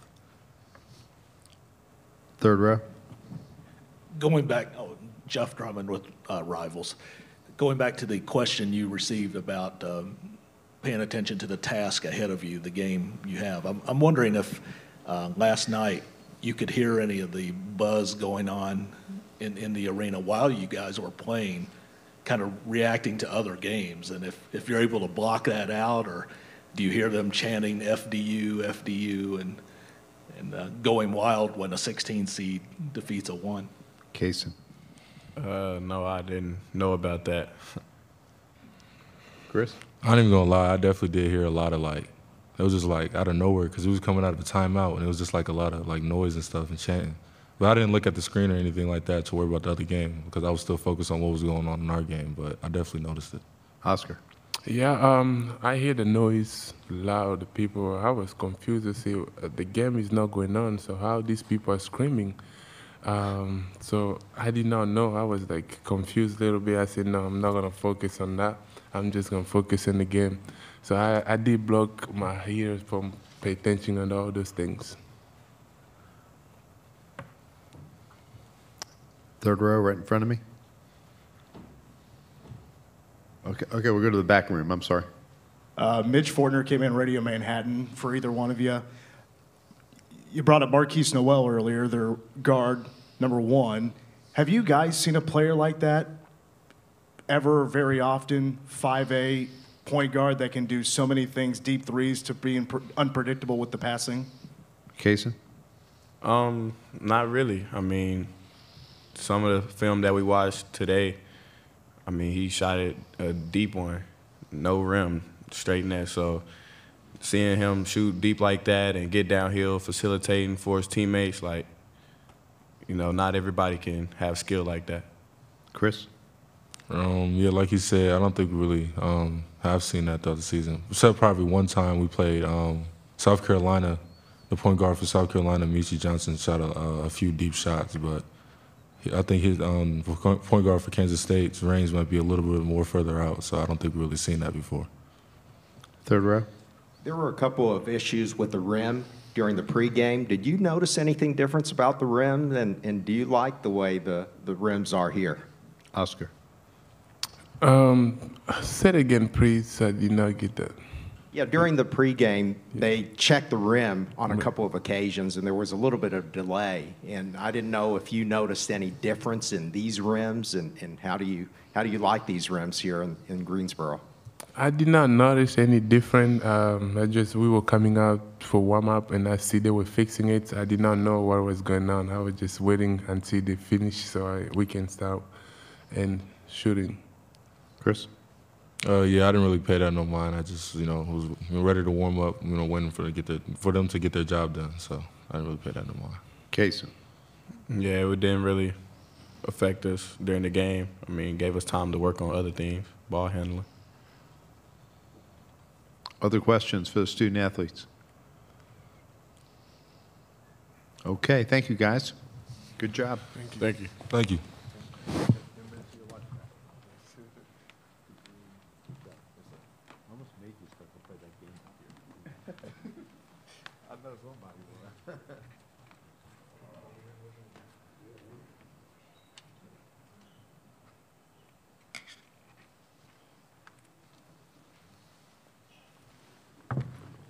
Okay, we should be joined by Coach Calipari at 3:30, which is about 10 minutes.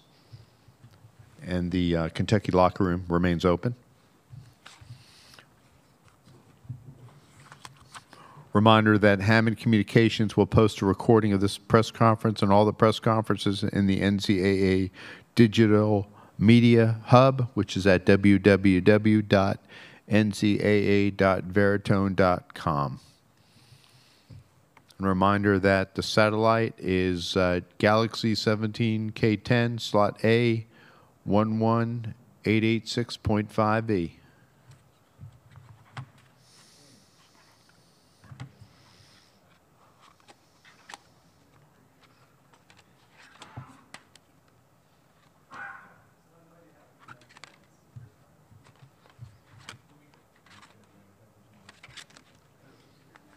Okay, we'll be starting earlier. Coach is right here. Did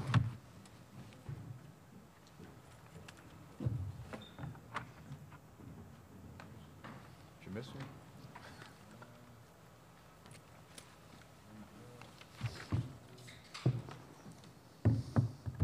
me? Okay, questions for Coach. Raise your hand. Let's get the handheld mic to you and let us know who you are, who you're with.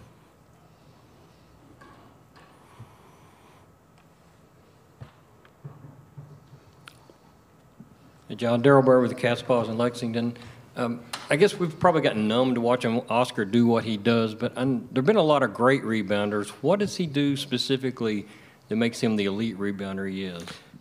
He's got a nose for the ball, and it's important to him that he goes and gets rebounds. He understands positioning, where the ball will probably come off to. And then he goes up, and now he rebounds with two hands. When he gets both hands on it, it's hard to get it away from him. Our own players have figured that out. They go try to grab it, and he grabs it with two. It's like, I'll tell a kid, I said, you got one rebound. He said, he jerked three out of my hands. To our right. Yeah, John Clay, Lexington Air Leader. John, coming into the tournament, people were saying this is not a Calipari-like defensive team. Yet Ed Cooley said last night that you guys were the best defense he's seen in a month. What did you do last night well defensively?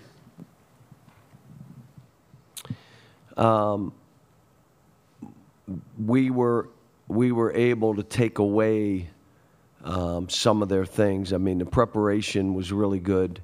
Harder in a quick flip like this. It's just harder. And now you got to base it on principles. But the guys like Antonio, he's become a better defender. You know, I think the injuries and who we were playing affected our defense some. Rim protection. Again, we've worked hard on what we're doing. Even if Oscar's, how are we playing? How are we cracking down? You know, you just work on it every day. I mean, we're still coaching, still teaching, still giving these guys, building them up, giving them hope, belief. I mean, but a lot of it is you have more confidence when you're playing the right way. I believe Antonio Reeves is shooting the ball better because he's a better defender now. And you get clubbed 7 times, you think you're going to go down and be confident and make a shot? Kid's defending better. Jacob's defending better, playing tougher. Oscar still stands behind the post sometimes. I don't, kid, what don't you understand? And Damian got in and tipped that ball away. That was a big play.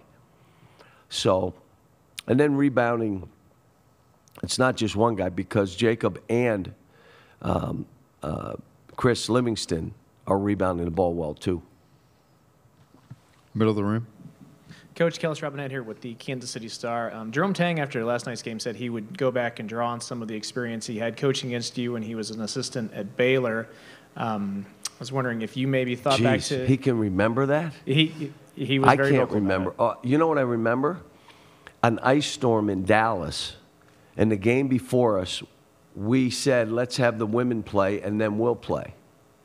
4 overtimes later, we started the game at midnight, and it was an ice storm. We almost couldn't get out, almost couldn't get to the game. So that's what I remember. The rest of it, I don't remember. Okay. What kind of it stands out to you about the way he coaches and the team he has right now? He's done a great job. I mean, defensively, disruptive, scrappy, 50-50 balls, freedom offensively, space the court, you know, a bunch of really good players. He's done a great job. And you think of, you know, where they were and where they are now and where they're headed. Whew, great job. Back right, Coach. Josh Graham, WSJS. In the spirit of reminiscing and also the fact you're here in North Carolina, I was hoping you could put something to rest. To rest? You've said a couple years ago you were close to taking the NC State job back when you were at Memphis. And recently Josh Pazner told us that you told him it was a bad pizza experience that might have led to you not taking the job. Can you? Josh is out of his mind. No, they look, I've had people talk to me throughout my career, and NC State was one of those teams, and you know, knowing what that league was and all that stuff, but I ended up staying, and we had a heck of a run at Memphis, and it was the right decision for me and probably both programs. But no, pizza, I can't remember. That's the greatest thing about when you start getting older. You just say, I don't remember. Back left. Was he on the plane with us, by the way? Was Josh on the plane with us? He wasn't. He's just telling stories. He was on the plane with us? He said it might have been bad pizza. That's what he told you. No. That's what he told me. No. It was Mellow Mushroom Pizza from Raleigh. Really good place. Mellow Mushroom. Coach Mitch Fortner from K-Man Radio in Manhattan. Marquise Noel, their point guard, #1 for Kansas State. Very unique player with his size and range. Have you ran into many point guards like him before? No. No. And deep, quick, big-time usage, creates for his teammates. He is really, he's an All-American, and he deserves to be. Back of the room, Coach. Yeah, D. Scott Fritchen, K-State Athletics. Coach, I was just curious. I'm kind of doing something on Naquan Tomlin, number 35 at Kansas State. Seems like he's pretty athletic. I'm just curious your thoughts on him. He's a good player. I mean, they have guys that are kind of positionless. Like you would say, is he a 4? Is he a 3? Is he a 5? What is he? He's just a basketball player, and he is a good athlete. He's a good player. Middle of the room. Coach, what do you tell your post players to do on defense when you go up against a team like this that doesn't necessarily have a traditional 5-man and they have a lot of stretch fours? You're going to have to go out and play these guys. But the other side of it is they got to play us too. So it's okay. You know, we're coming at you, and they do a great job of trapping the post and creating opportunities to steal balls and be disruptive. The good news is the season that you play is to prepare you for these moments. Have we played anybody that plays like them? They also play some good zone. They do on the baseline out. They put a big man on the ball. They do some good stuff. They really do. And I got to see all that last night and this morning in all the tapes I watched. Second row right in front of me, Coach. Aaron Beard with the AP. I was going to ask you, so you were talking about playing free and loose with these guys for the last couple of days. There were moments during the season about frustration building and pressure and those types of things that we saw, like with Oscar, for example. Have they handled, what did like when he Oscar- talked about playing the walk-ons, for example? There wasn't. He just, the greatest thing about him, sometimes he just says stuff. Like, could you imagine him coming up and say, Coach, play the walk-ons? Come on. He didn't. I said, why would you say that? I don't know. It just came to my mind. Okay. So, no, Okay, what happened was you have guys when you go through a season that you get hit in the mouth, and you got to learn how to deal with it. And this team, one, they needed to know I believed in them. And the second piece of it is they used it as fuel. And then we come back and we win big games. We lost some games I wish we had back. But I bet you there's every coach in the country that says that. I mean, but this is what basketball is. I said it before. This tournament is one game. And it's not best of 7 or best of 5 or best of 3. It's one game. Anything can happen. This year has proven it. Last year has proven it. The year before has proven it. It's you know, you hope you get your kids in a great frame of mind. You ready for this? And they're healthy. You got a healthy team. Because if you don't have a healthy team, touch and go, because anybody can beat anybody. Just to follow up on that, I was just going to say, are they, what you said, are they better equipped maybe now over time to handle this? Are Not you over changing time. anything What in your they've approach? what they've been through, I told them, who's more prepared for you to take knocks and punches and throws? And, you know, the biggest thing happens in this tournament, everybody's going to make runs. When they make a run on you, how are you going to deal with it? The water is boiling. What does it do to you? And I'm like saying, let's just be our best. Let's be our best when this thing heats up. Now, yesterday, we missed 7, 8 shots in a row. I wasn't sure we were our best, but I'll tell you where we were our best. We made free throws down the stretch at the end of the game. And that's with water boiling. And you stand up at that line and you make those free throws. And then Oscar's steal was a big play. You know, we did what we needed to do. We did not play. We played well offensively. We just missed shots that we need to make. Third row. John Huang, NOLA Media. John, I think you're familiar with a book called Ego is the Enemy. I know in the past that's been a big challenge, kind of tamping down the egos of the big stars. But it seems like with this team, it's almost been just the opposite, that you've had to constantly build the guys up. How challenging and taxing has that been? And why is ego so dangerous? Well, you want them to have some swagger, no question. But the balls that we all of us coaches, and you know, everybody, and I'll say this again, every job in college basketball is a hard job. They're all hard. I said to a guy, I love the job I have. I understand what it is. I understand you take shots, that's fine. But we juggle balls as coaches, which is you must hold them accountable. You cannot just let them go on their own because you won't have a team. Yet, you got to build them up.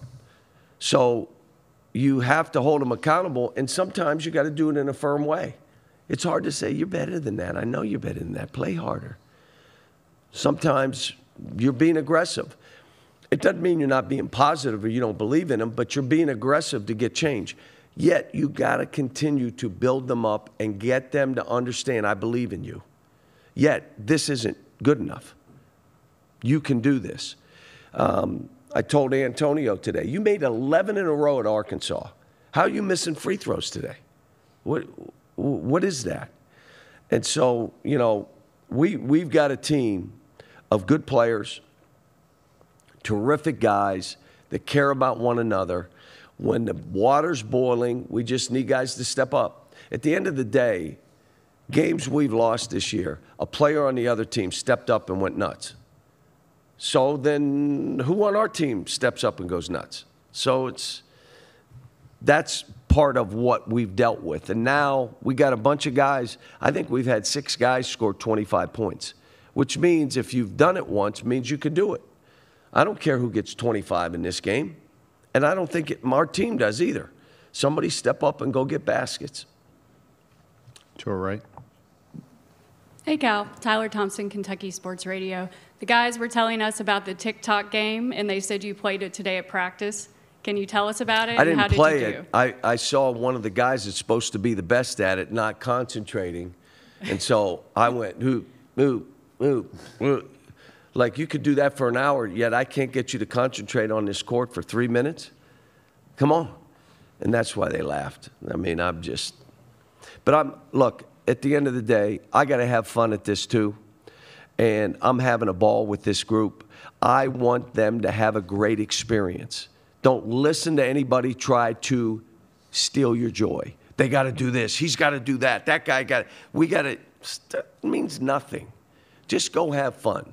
Let's see where this goes if we have an enjoyment. And if 2 teams are enjoying the game and playing well, probably whoever has the ball last wins. Back of the room, left. Coach Mitch Brown, Fox Lexington. The players said that this feeling of winning at this level is addicting, and they want to continue that. So with that being said, everybody has bought into their roles. Just how have you seen that progress this season, where when you were healthy or not healthy earlier on this season, you had to put other guys in other roles, and now they're all in their right role? I would say they are, but we're still having a mismatch of how we're trying to play. You know, I mean, you know, we're shorthanded a little bit, but so are other teams. But they are, I'm telling them, be a star at your role. Be an absolute star at what you do for us. Who was a star at his role last game? Oscar, he got 25 rebounds, most in 53 years when they started the Waltons and Little House on the Prairie. And I mean, it was 53 years ago. He was a star at his role. He only had 8 points. He was a star at his role. How about you're a star defensively? How about you're a star at getting 50-50 balls? How about you're a star scoring baskets when we need it? How about you're a star defensively? You go block a shot and do it's all just be who you are. Take what they give you. If they give us a lot of threes, we'll shoot them. If they're giving us drives, we'll take them. If they're collapsing, we'll kick out. I mean, just more right now. Less is more. Less is more right now. Because it is all about let's play our best, and that means clear mind, play with joy, have fun with each other. You're looking at me. I'm a cheerleader right now. I'm telling the staff, all you got to keep saying, be positive. Keep being positive. Sometimes when you're coaching, it may come across as you're being negative. When you're, come on, man, you're better than that. Go get that ball. They may take it as, oh, he's being negative. No, that's coaching. But sometimes you got to say, but you're doing good. You just keep playing. Keep shooting. I told Antonio last night, he ran by me. I said, you keep shooting the ball now. You let it go. I told Chris the same thing. Shoot the ball, man. They're wide open. Shoot it. Middle of the room. Yeah, John, you talk about the boiling water and the intensity of this event and all. How gratifying was it for you to see Damian perform the way he did, given everything he's been through this year? He's been a pleasure, and it's been, you know, one of the high points of me coaching this season is seeing him come back from what he had to do. You may not know, folks, his dad passed away suddenly in Lexington, and we had to go wasn't answering the phone. We went over, and eventually Damien went over to see too and was there, and it was awful. You know, Dad was young. He's the oldest. He's got a young brother, a young sister. Mom, Kim. I mean, it just was a rough time for him. Lost 17 pounds. Now you see him smiling, and I'm grabbing him and appreciate you, Coach. You know, I mean, those are the things that are most satisfying. Yeah, I want to win every game I coach. If you know me, you know that's how I am. I want to win every game I coach. But that is like a big-time win, what's happened for him. I come back to Jacob, where Jacob was, and now where he is now. That's a W. Oscar, 4 weeks of a knee surgery and being out for a while, and then him now coming into his own. Our freshmen doubting themselves. Now all of a sudden they're helping us. Antonio, same deal. Where he was and where he is now just makes you happy, because that's what we're about as coaches. We just want to see growth and see kids smile and be happy, and the growth, and they're that way. You're in the best position to win ball games. Back of the room on the aisle. Hey, John. Noah Hiles, Pittsburgh Post-Gazette. Obviously, Western Pennsylvania heavily represented here in Greensboro this weekend. Curious to hear a story or just a memory of a young Sean Miller when you were recruiting him to Pitt. Well, first of all, his dad was in my practice today. Darrell Porter and Jason Matthews were in my hotel room today. That was the backcourt, Brian Shorter and Bobby Martin. And so Sean, when I went to see him at Rochester High School, and his dad was really demanding. Great coach, better coach than Sean, me, Arch, all of us, okay? His dad was watching. I was watching the game. Sean went 12 out of 13 from the floor. Rochester was in the summer league. And I went up to Coach Miller, and I said, man, he said, can you believe he missed that? Didn't hold his follow-through. If he held his follow-through, he made that shot. I mean, he was challenged his whole playing career. I want you to know now, he was Rookie of the Year, Freshman of the Year in the Big East back then. I know the Big East is good now, but back then it was crazy. Wasn't as many teams. I mean, it was nuts. And he was Freshman of the Year. Just a competitor. Loved being around him. They're family. I mean, his grandmother raised my mother. I mean, I was in his grandmother's house more than I was in my own house. So, but he's, and then seeing Pitt doing what they're doing. I mean, how they've done. Jeff's done it. He's done, I mean, come on. These are all hard jobs. And when you struggle some and you got to bounce it and keep going, I always say that's when the real coaching happens. That's when you get knocked in the head and everybody's on you. And it's how do you keep focused on your kids and getting your team better and just stay away from all the clutter and not let anybody steal your joy? Well, he's done that at Pitt. And they were leading the ACC for a while. I mean, I'm like, they're going to win the ACC. And then Sean, the job he's done, to step in and, do the things he's done. And I even said to him, I saw him out there, I go, man, when you were down 13, I said, they won the game. And I said, well, how'd they do? They won pretty easy. And he said, my guy said, no, they were down 13. I went, you're kidding me.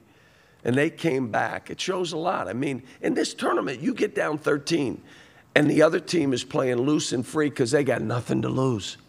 And now every shot, every free throw becomes, again, that was a great job for him to get his team, win it and survive and march on. That's all we're all trying to do.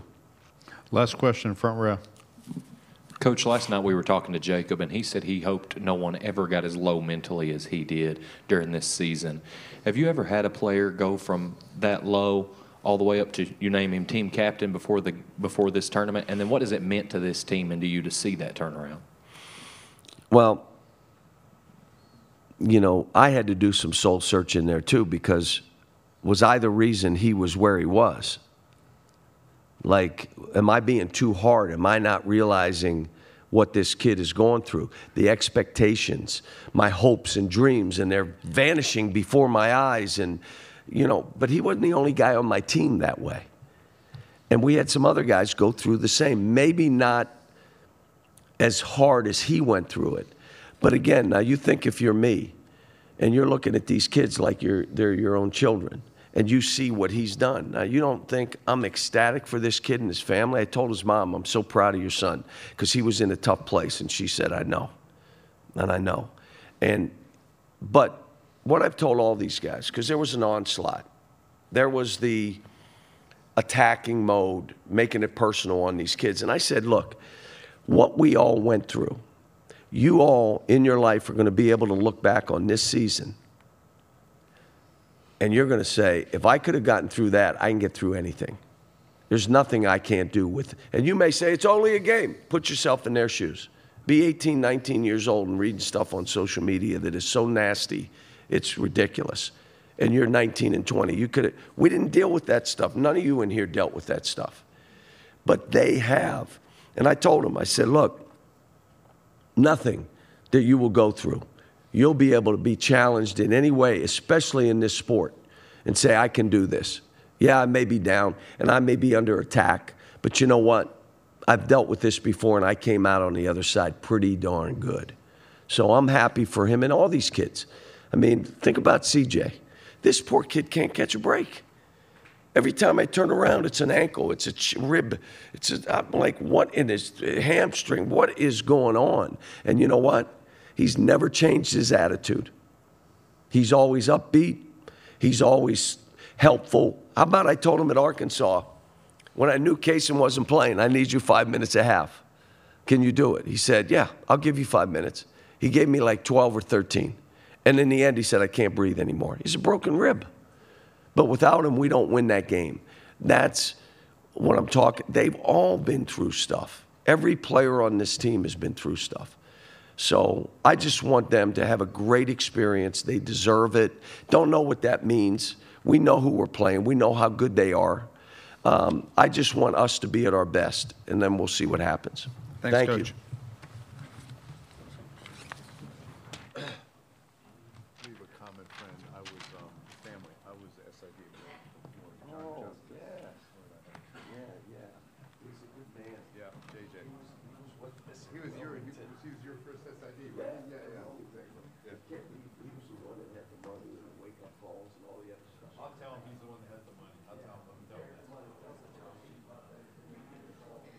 Well, I know that. He still does that.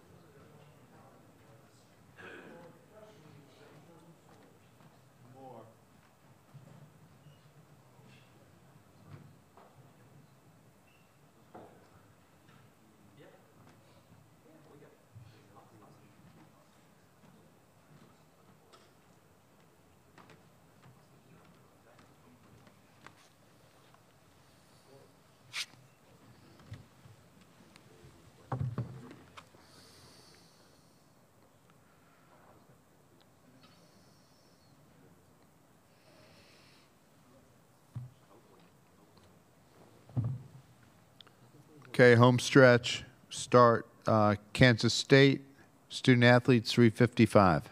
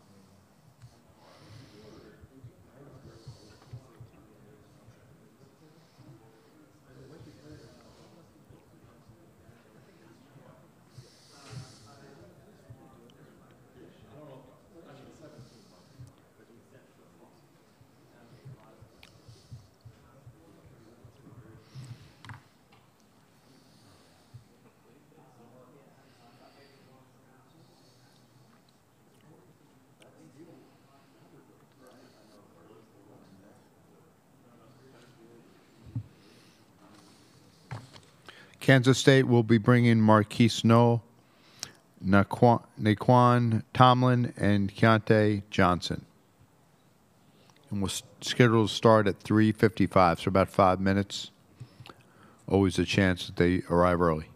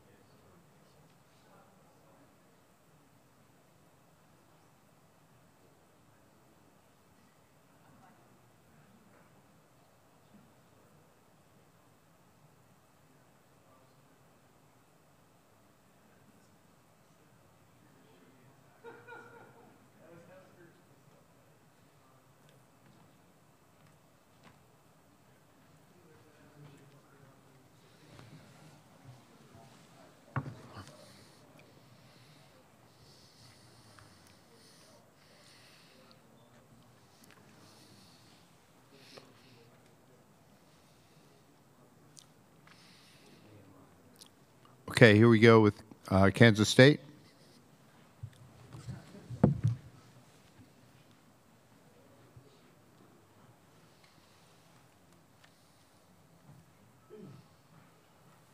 Long time no see. Good. Good to see you. One more coming? Yes, sir.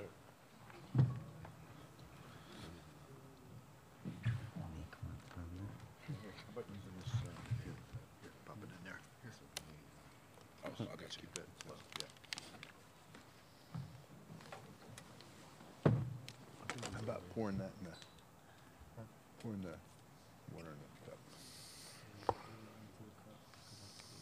Yeah, already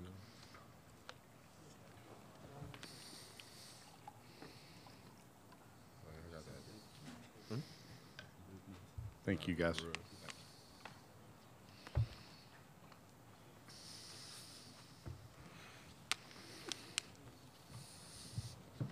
Okay, we'll have 20 minutes with the student athletes from Kansas State. We have Marquise Noel, Naquan Tomlin, and Keontae Johnson. Remind everybody, please turn the volume down on your cell phones. Raise your hand. Let us get the handheld mics to you. Let us know who you are and who you're affiliated with. We'll start front row. First question. Yeah, D. Scott Fritchen, K-State Athletics. Naquan, you mentioned before that this was kind of a dream come true. And I'm wondering if you could expound upon that. Tell me exactly why this is a dream come true for you. How you doing? This is a dream come true because growing up where I come from in Harlem, like not every kid gets an opportunity like this, and so I just want to, thank God and thank my family, to like keep me like pushing and doing what I have to do, and my teammates around me, they help support me as well. So. Middle of the room. Hey guys, Kellis Robinette here from the Kansas City Star. I got a question for both Keontae and Naquan. When you're going up against a guy who had 25 rebounds the night before you play him, what's just your mindset to kind of keep him off the glass? Keontae? It's going to be a team effort. We know he gives them a lot of second chance points. So we just got to limit their offensive rebound, box them out, find him when they get shots up. I mean, he's gonna get his no matter what. I mean, that's what he do this whole year. He was National Player of the Year last year. So we just got to have a team effort. We all gonna come together. We're gonna have a solution for it. Naquan? He pretty much said it, but yeah, definitely a team effort. You know, we have to make sure we rebound all 5 guys in the paint so we can limit them from getting second chance points or just offensive rebounds. So yeah, definitely a team effort. To our right? Yeah, John Clay, Lexington Herald Leader. Keontae, you mentioned last night that you and Oscar have a relationship. Can you just talk a little more about that? I mean, I know him since high school.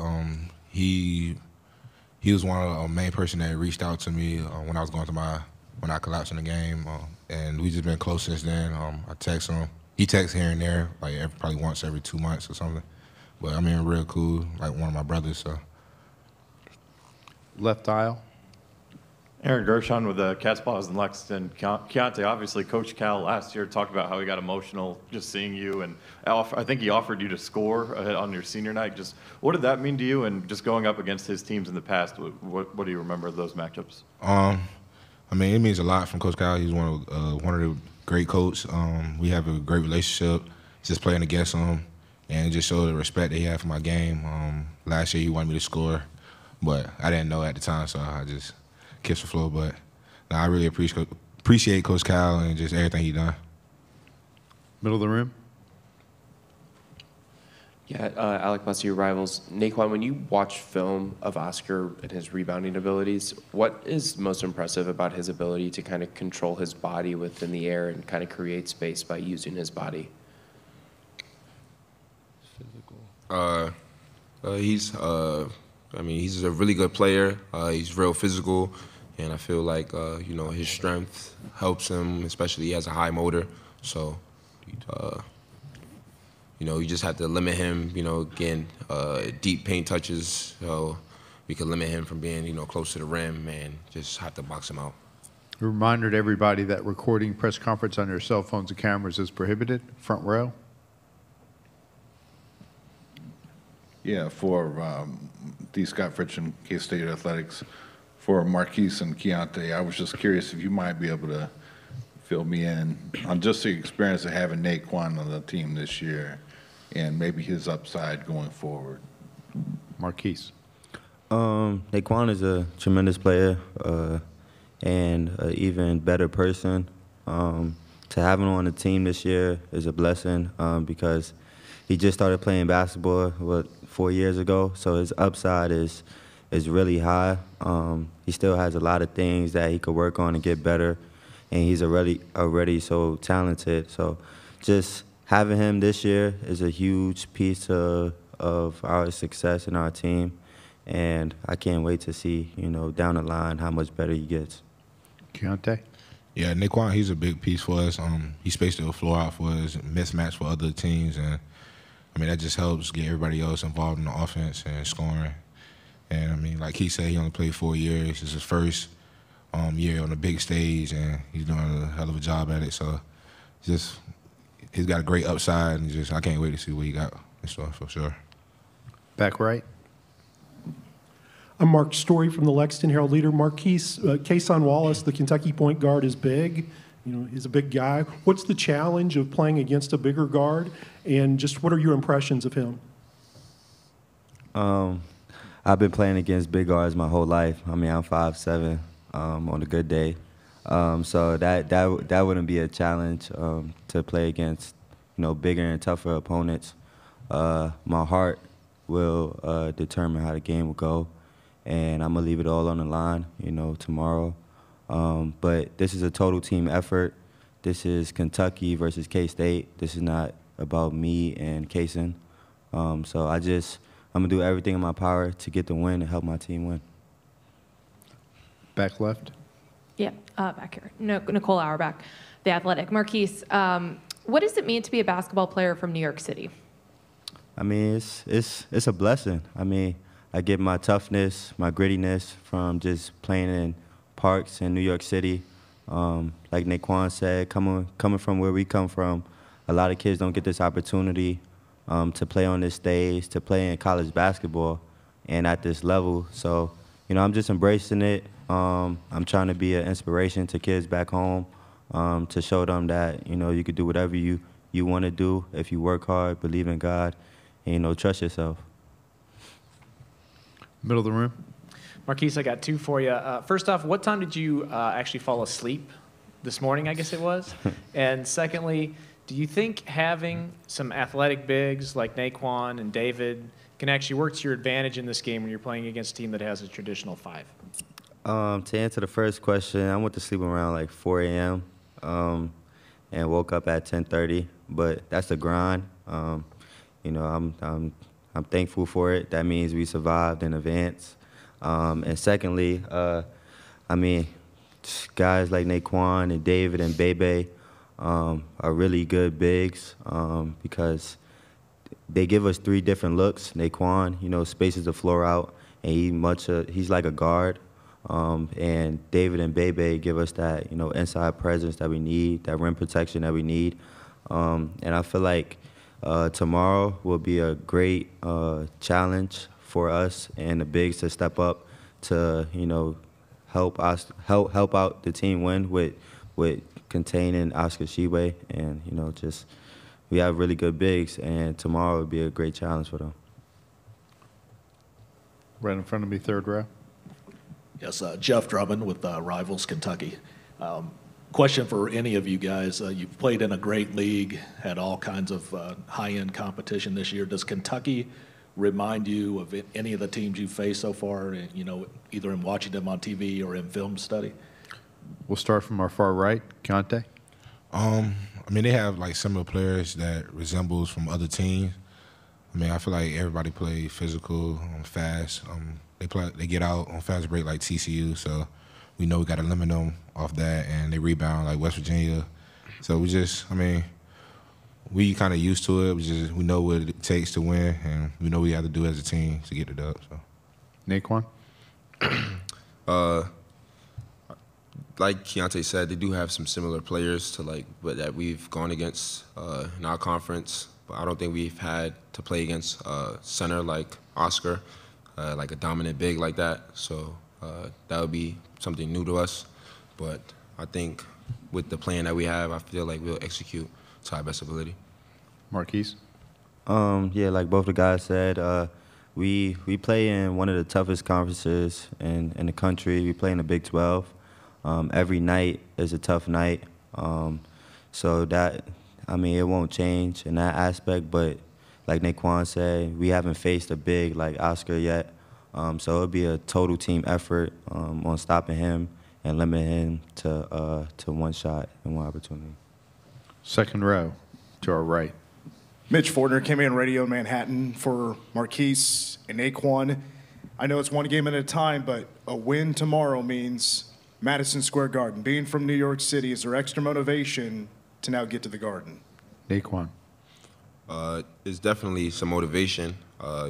One is motivation to continue playing and motivation just to play in the Garden. So that's that. And but like you said, we want to take everything one at a time and focus on what we have to do right now.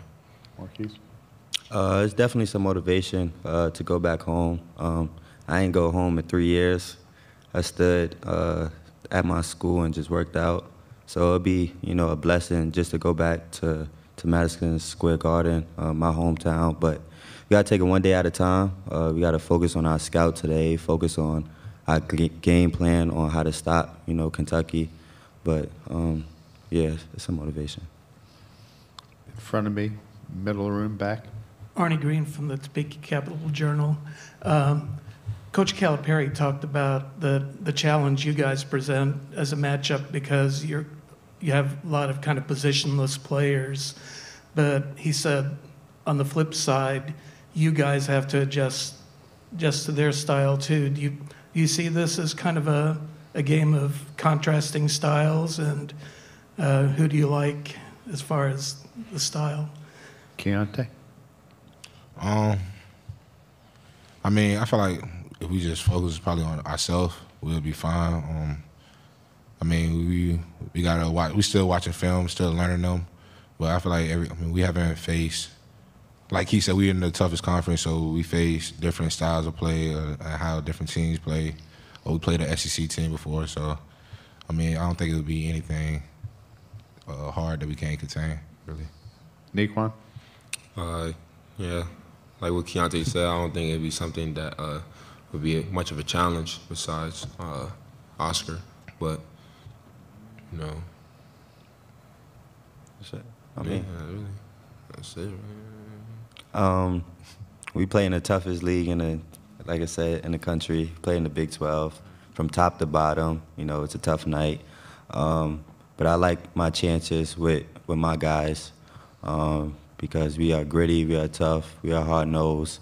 We have a great coaching staff from top to bottom, and I know that they'll do a good job of game planning versus Kentucky. Middle of the room. Yeah, Daryl Bird with Cats Paws in Lexington. For Marquise, I think everybody assumes 5'7" is a disadvantage. I'm curious, what do you think are the advantages to being a smaller point guard that you can do against some of the bigger defenders? When I fall, I'm closer to the floor than everybody else, so that's an advantage. But just my toughness and my heart, just overpowers, any height or any, structure to anybody. I just play with that passion. So. Third row. John Huang, NOLA Media. This is for anyone who wants to answer, but normally the first game of the tournament is the most difficult. You get through that, you get that under your belt. How far can you guys take this thing? Yeah. Do you have any specific goals in mind now that you've got in the first one? Keontae?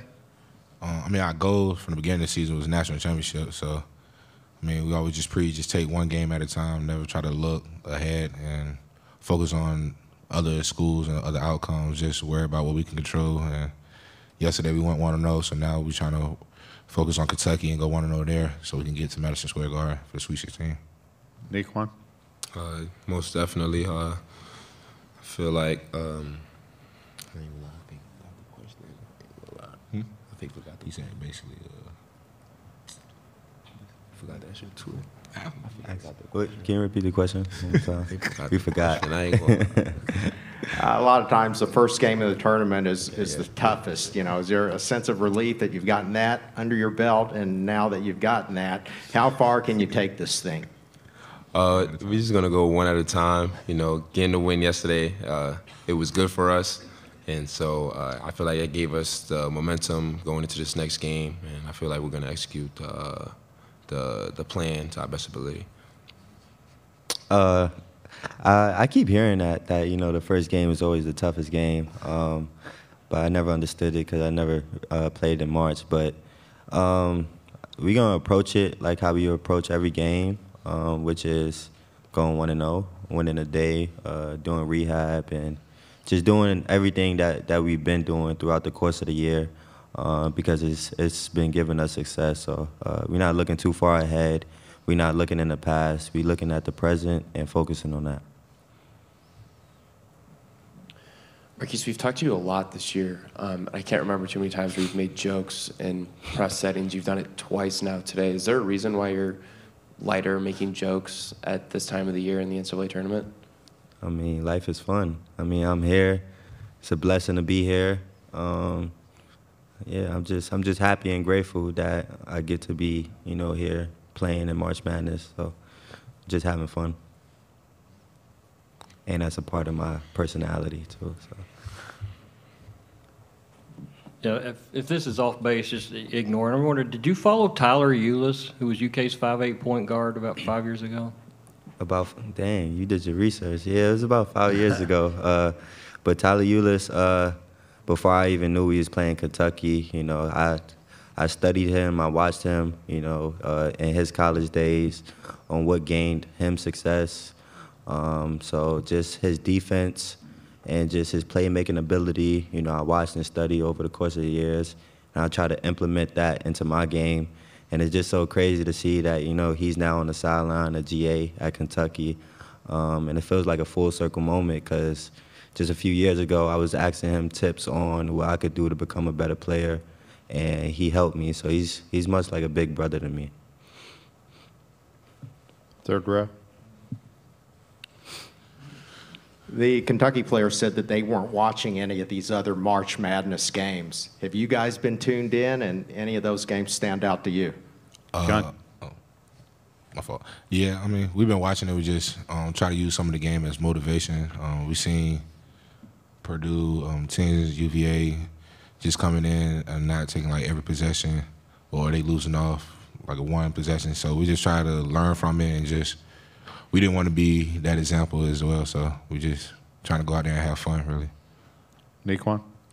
Yeah, we definitely use those games as motivation. We've seen like lower seed teams come in and play like very hard and, you know, upset some teams. So we, like Keontae said, we didn't want that happening to us. So we tried to, you know, remove like the seedings from like our names or whatnot and just play as hard as we could. Marquise? It's March. I mean, it's the best time of college basketball, so it's hard not to watch, you know, games nowadays. But I just watch basketball. I'm in love with basketball, so whenever I get a chance to, you know, wind down and turn on the TV, you know, I watch some games here and there. Any other questions? Front row. D. Scott Fritch and KSAT Athletics. Naquan, I'm just curious if you mentioned playing ball for 4 years now, and we had talked in the summer about your experience and heading forward. Can you describe to me just what the season has been like for you, and also where you can go from here? Only the Lord knows where I can go from here.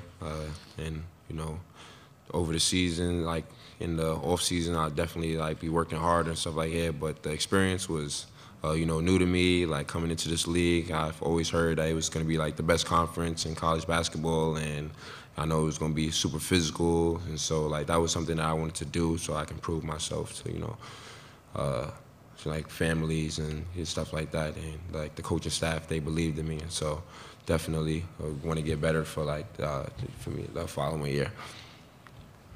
Anyone else? All right, thanks, guys. Appreciate you. Appreciate it. My son lives at 158th and Amsterdam. Amsterdam, really? Yeah, that's not too far. Yeah, appreciate it. Have a good one, sir.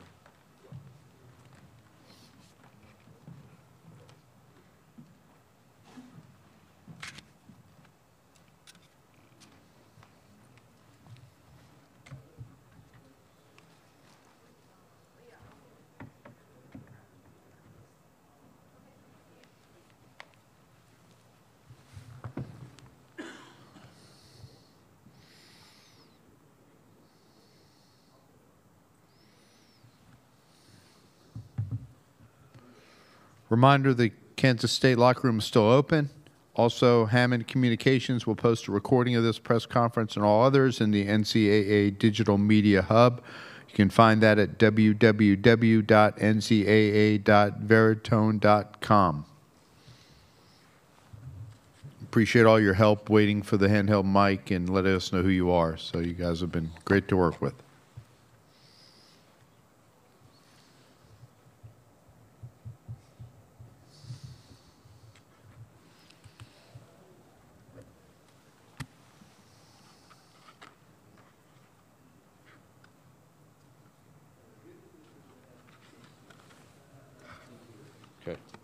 Okay, we're about ready to start with Coach Tang.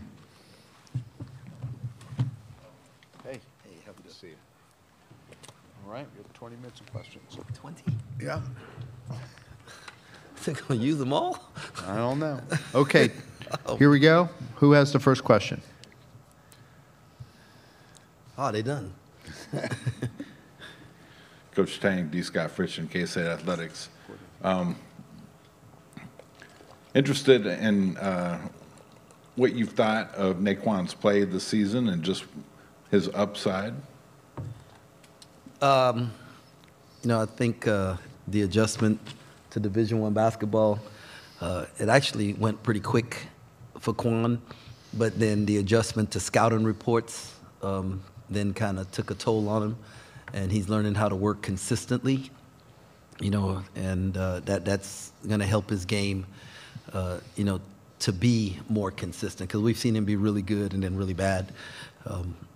He's got as much talent as anybody I've ever coached, and so his upside is through the roof.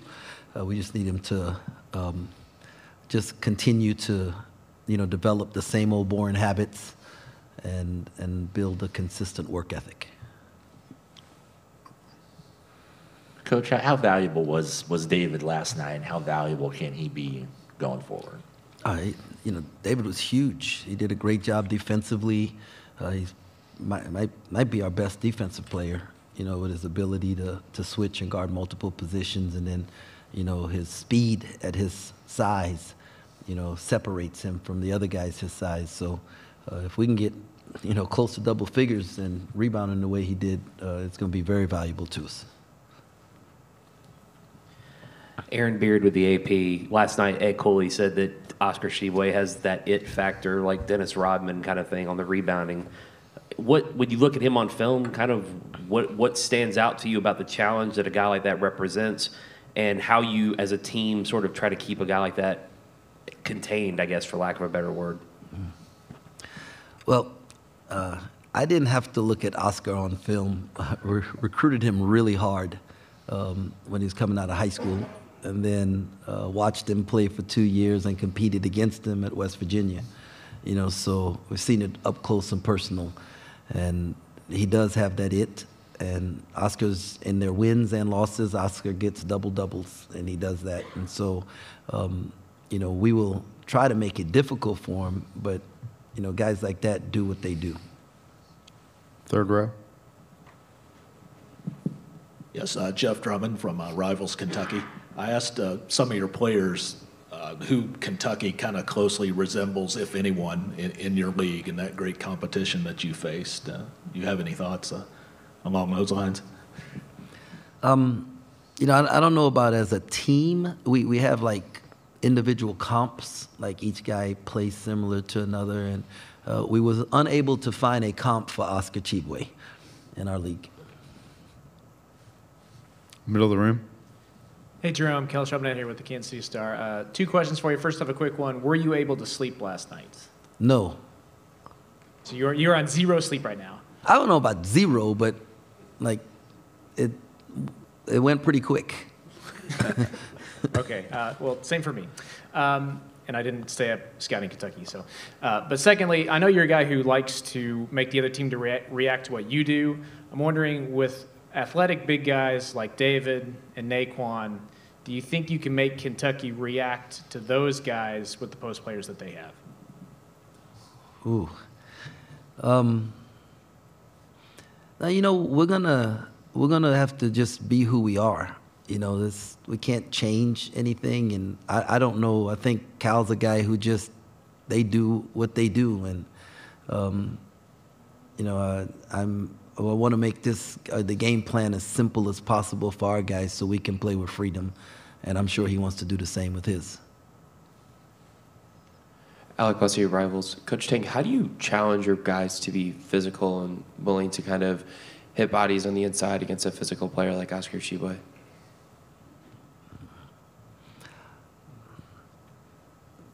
Yeah.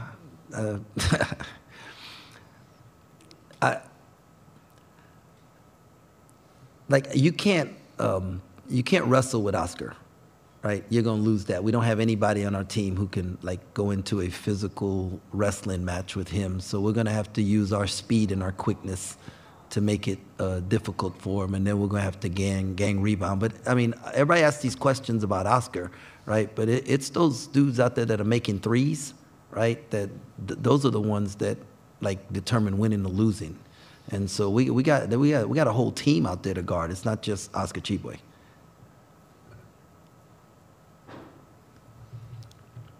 Any other questions? Third row. Hey, Coach. John Huang, NOLA Media.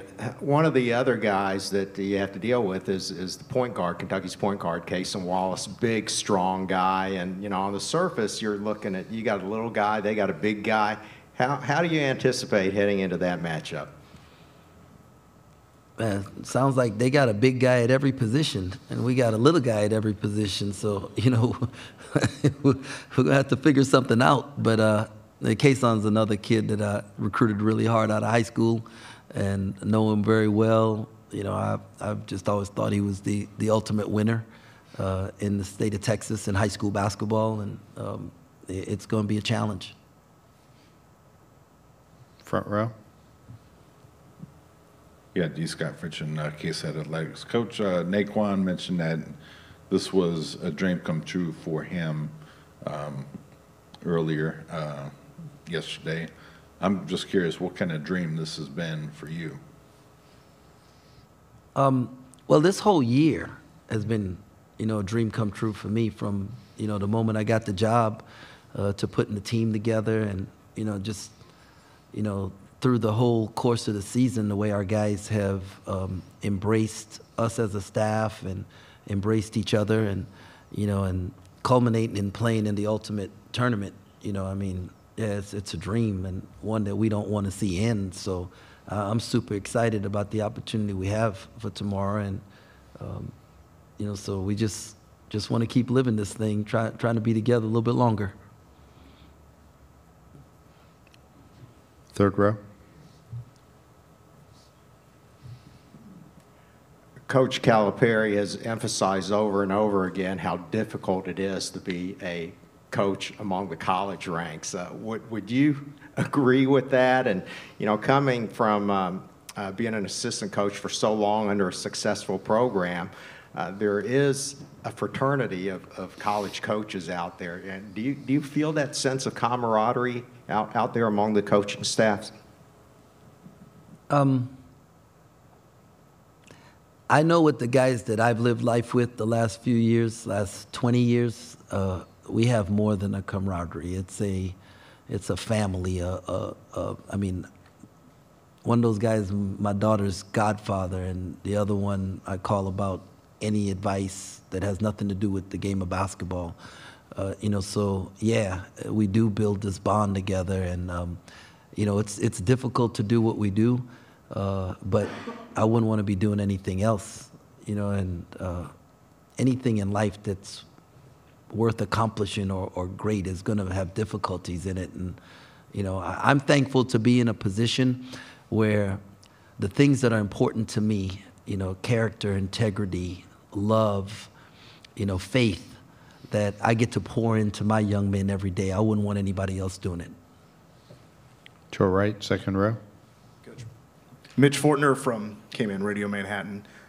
Yesterday's second session was very blue when it came to the crowd, and of course it's been really tough to play on the road in the Big 12. How much of the message is being able to play in front of what might be a road environment tomorrow? Well, I'm colorblind, so I didn't see that. It all looked purple to me, and we've played in tough environments, and we've won in tough environments. We've lost in tough environments. Tomorrow's not going to be about the environment. It's going to be about the 10 dudes that are on the floor. To our left. Tim Everson, Manhattan Mercury. How much has Cam progressed this season, and what has he grown the most in? Well, early on, Cam was going 100 miles an hour, and he's learned how to slow down and play at different paces, and then also figuring out what he can do to help us win, his value, and sometimes that means actually doing less or trying to do less, and so he's just really embraced what we've needed him to do to give us a chance to win. Coach, you mentioned now a lot of the questions have been about Oscar in regards to Kentucky. They have other guys that are threats. Jacob Toppin is one of those guys who's really playing well at this time of year. Just curious about your thoughts on what you've seen from him. Jacob and Reeves, those two guys, long, athletic, guard, wings, wherever you need them, both of the good defenders. They cause you problems with their length, rebound, Toppin whenever Kayson gets, his 10 seconds break, then Toppin plays the point for him. I mean, he's just so valuable and so versatile and experienced, right? Like that, like experience trumps talent all the time right now, and so you just can't put a number on the value of that. Middle of the room. What would you say is the hardest thing about getting ready for a second game of the tournament on 36 hours prep time? Is it rest? Is it actually game planning from you guys? What's the hardest thing about it? Coming down off the high of the wind, then, getting the rest that's needed, for your body to recover, and figuring out the balance of how much is too much and not enough. Second row. I have a little bit of a big picture question for you. You hired Kevin Sutton on your staff as director of strategies. I'm curious, kind of what was your thinking in adding a position like that at a time when we see more college coaches adding more positions, recruiting specific or analytics? It seems like there's more coaching infrastructure going into doing the job. Yeah, Kevin in particular, I've known for over 25 years. We worked 5-star camp together back when I first started coaching. And he's someone that I really leaned on and would call and ask questions because he had started, Mount Verde Academy and before that Montrose Christian. And I think he's one of the best player development guys in the world. Worked with USA Basketball. And so just super blessed to be able to even have the opportunity to hire him. I've got 3, I guess there are 4 of them now, former GAs and managers that work in the front office at the Phoenix Suns. And those guys told me that, the 4 guys that are on the bench across the country are probably the same. It's the next level that separates you. And so my chief of staff, Marco Bourne, Kevin Sutton, director of strategy, Austin Carpenter, player development, Anthony Winchester in the video coordinator's role. They do a great job of building our GA program and our managers, and because those guys spend way more time with our players than we actually are allowed to. And so that's where I feel like is going to bring separation in our program because it will enhance our development of our players, because we're not always going to get the guys that are already there. Not that I don't think that we're going to land some 5-star guys that people think are one and done and all of that, but we're going to find that talent that's there and be able to develop them, and then people are going to ask, man, where did they come from? Second row. Could I just ask a follow-up to that? Is this just kind of the nature of the way things are going in college basketball? We've seen in college football analysts and quality control types kind of fill in these positions. Is this just what it's going to take in the new landscape of the portal and everything else takes more hands to do the job? Yeah. I mean, a long time ago, somebody said many hands make light work, and it greatly applies to what we do. And we have to spend more time recruiting our own guys than we do the guys that are not here. And the goal is to be able to show them the big picture that we have for them. Otherwise, when I was at Baylor, I think the national average was 43% transfer rate, and our average was 16%. And I hope to develop that same type of program here where guys don't want to leave, but they want to come. Anyone else? Okay. Thank you, Coach. Thank y'all. See you in like 20 minutes. Appreciate it. See you tomorrow. Yes, sir. Thank you all.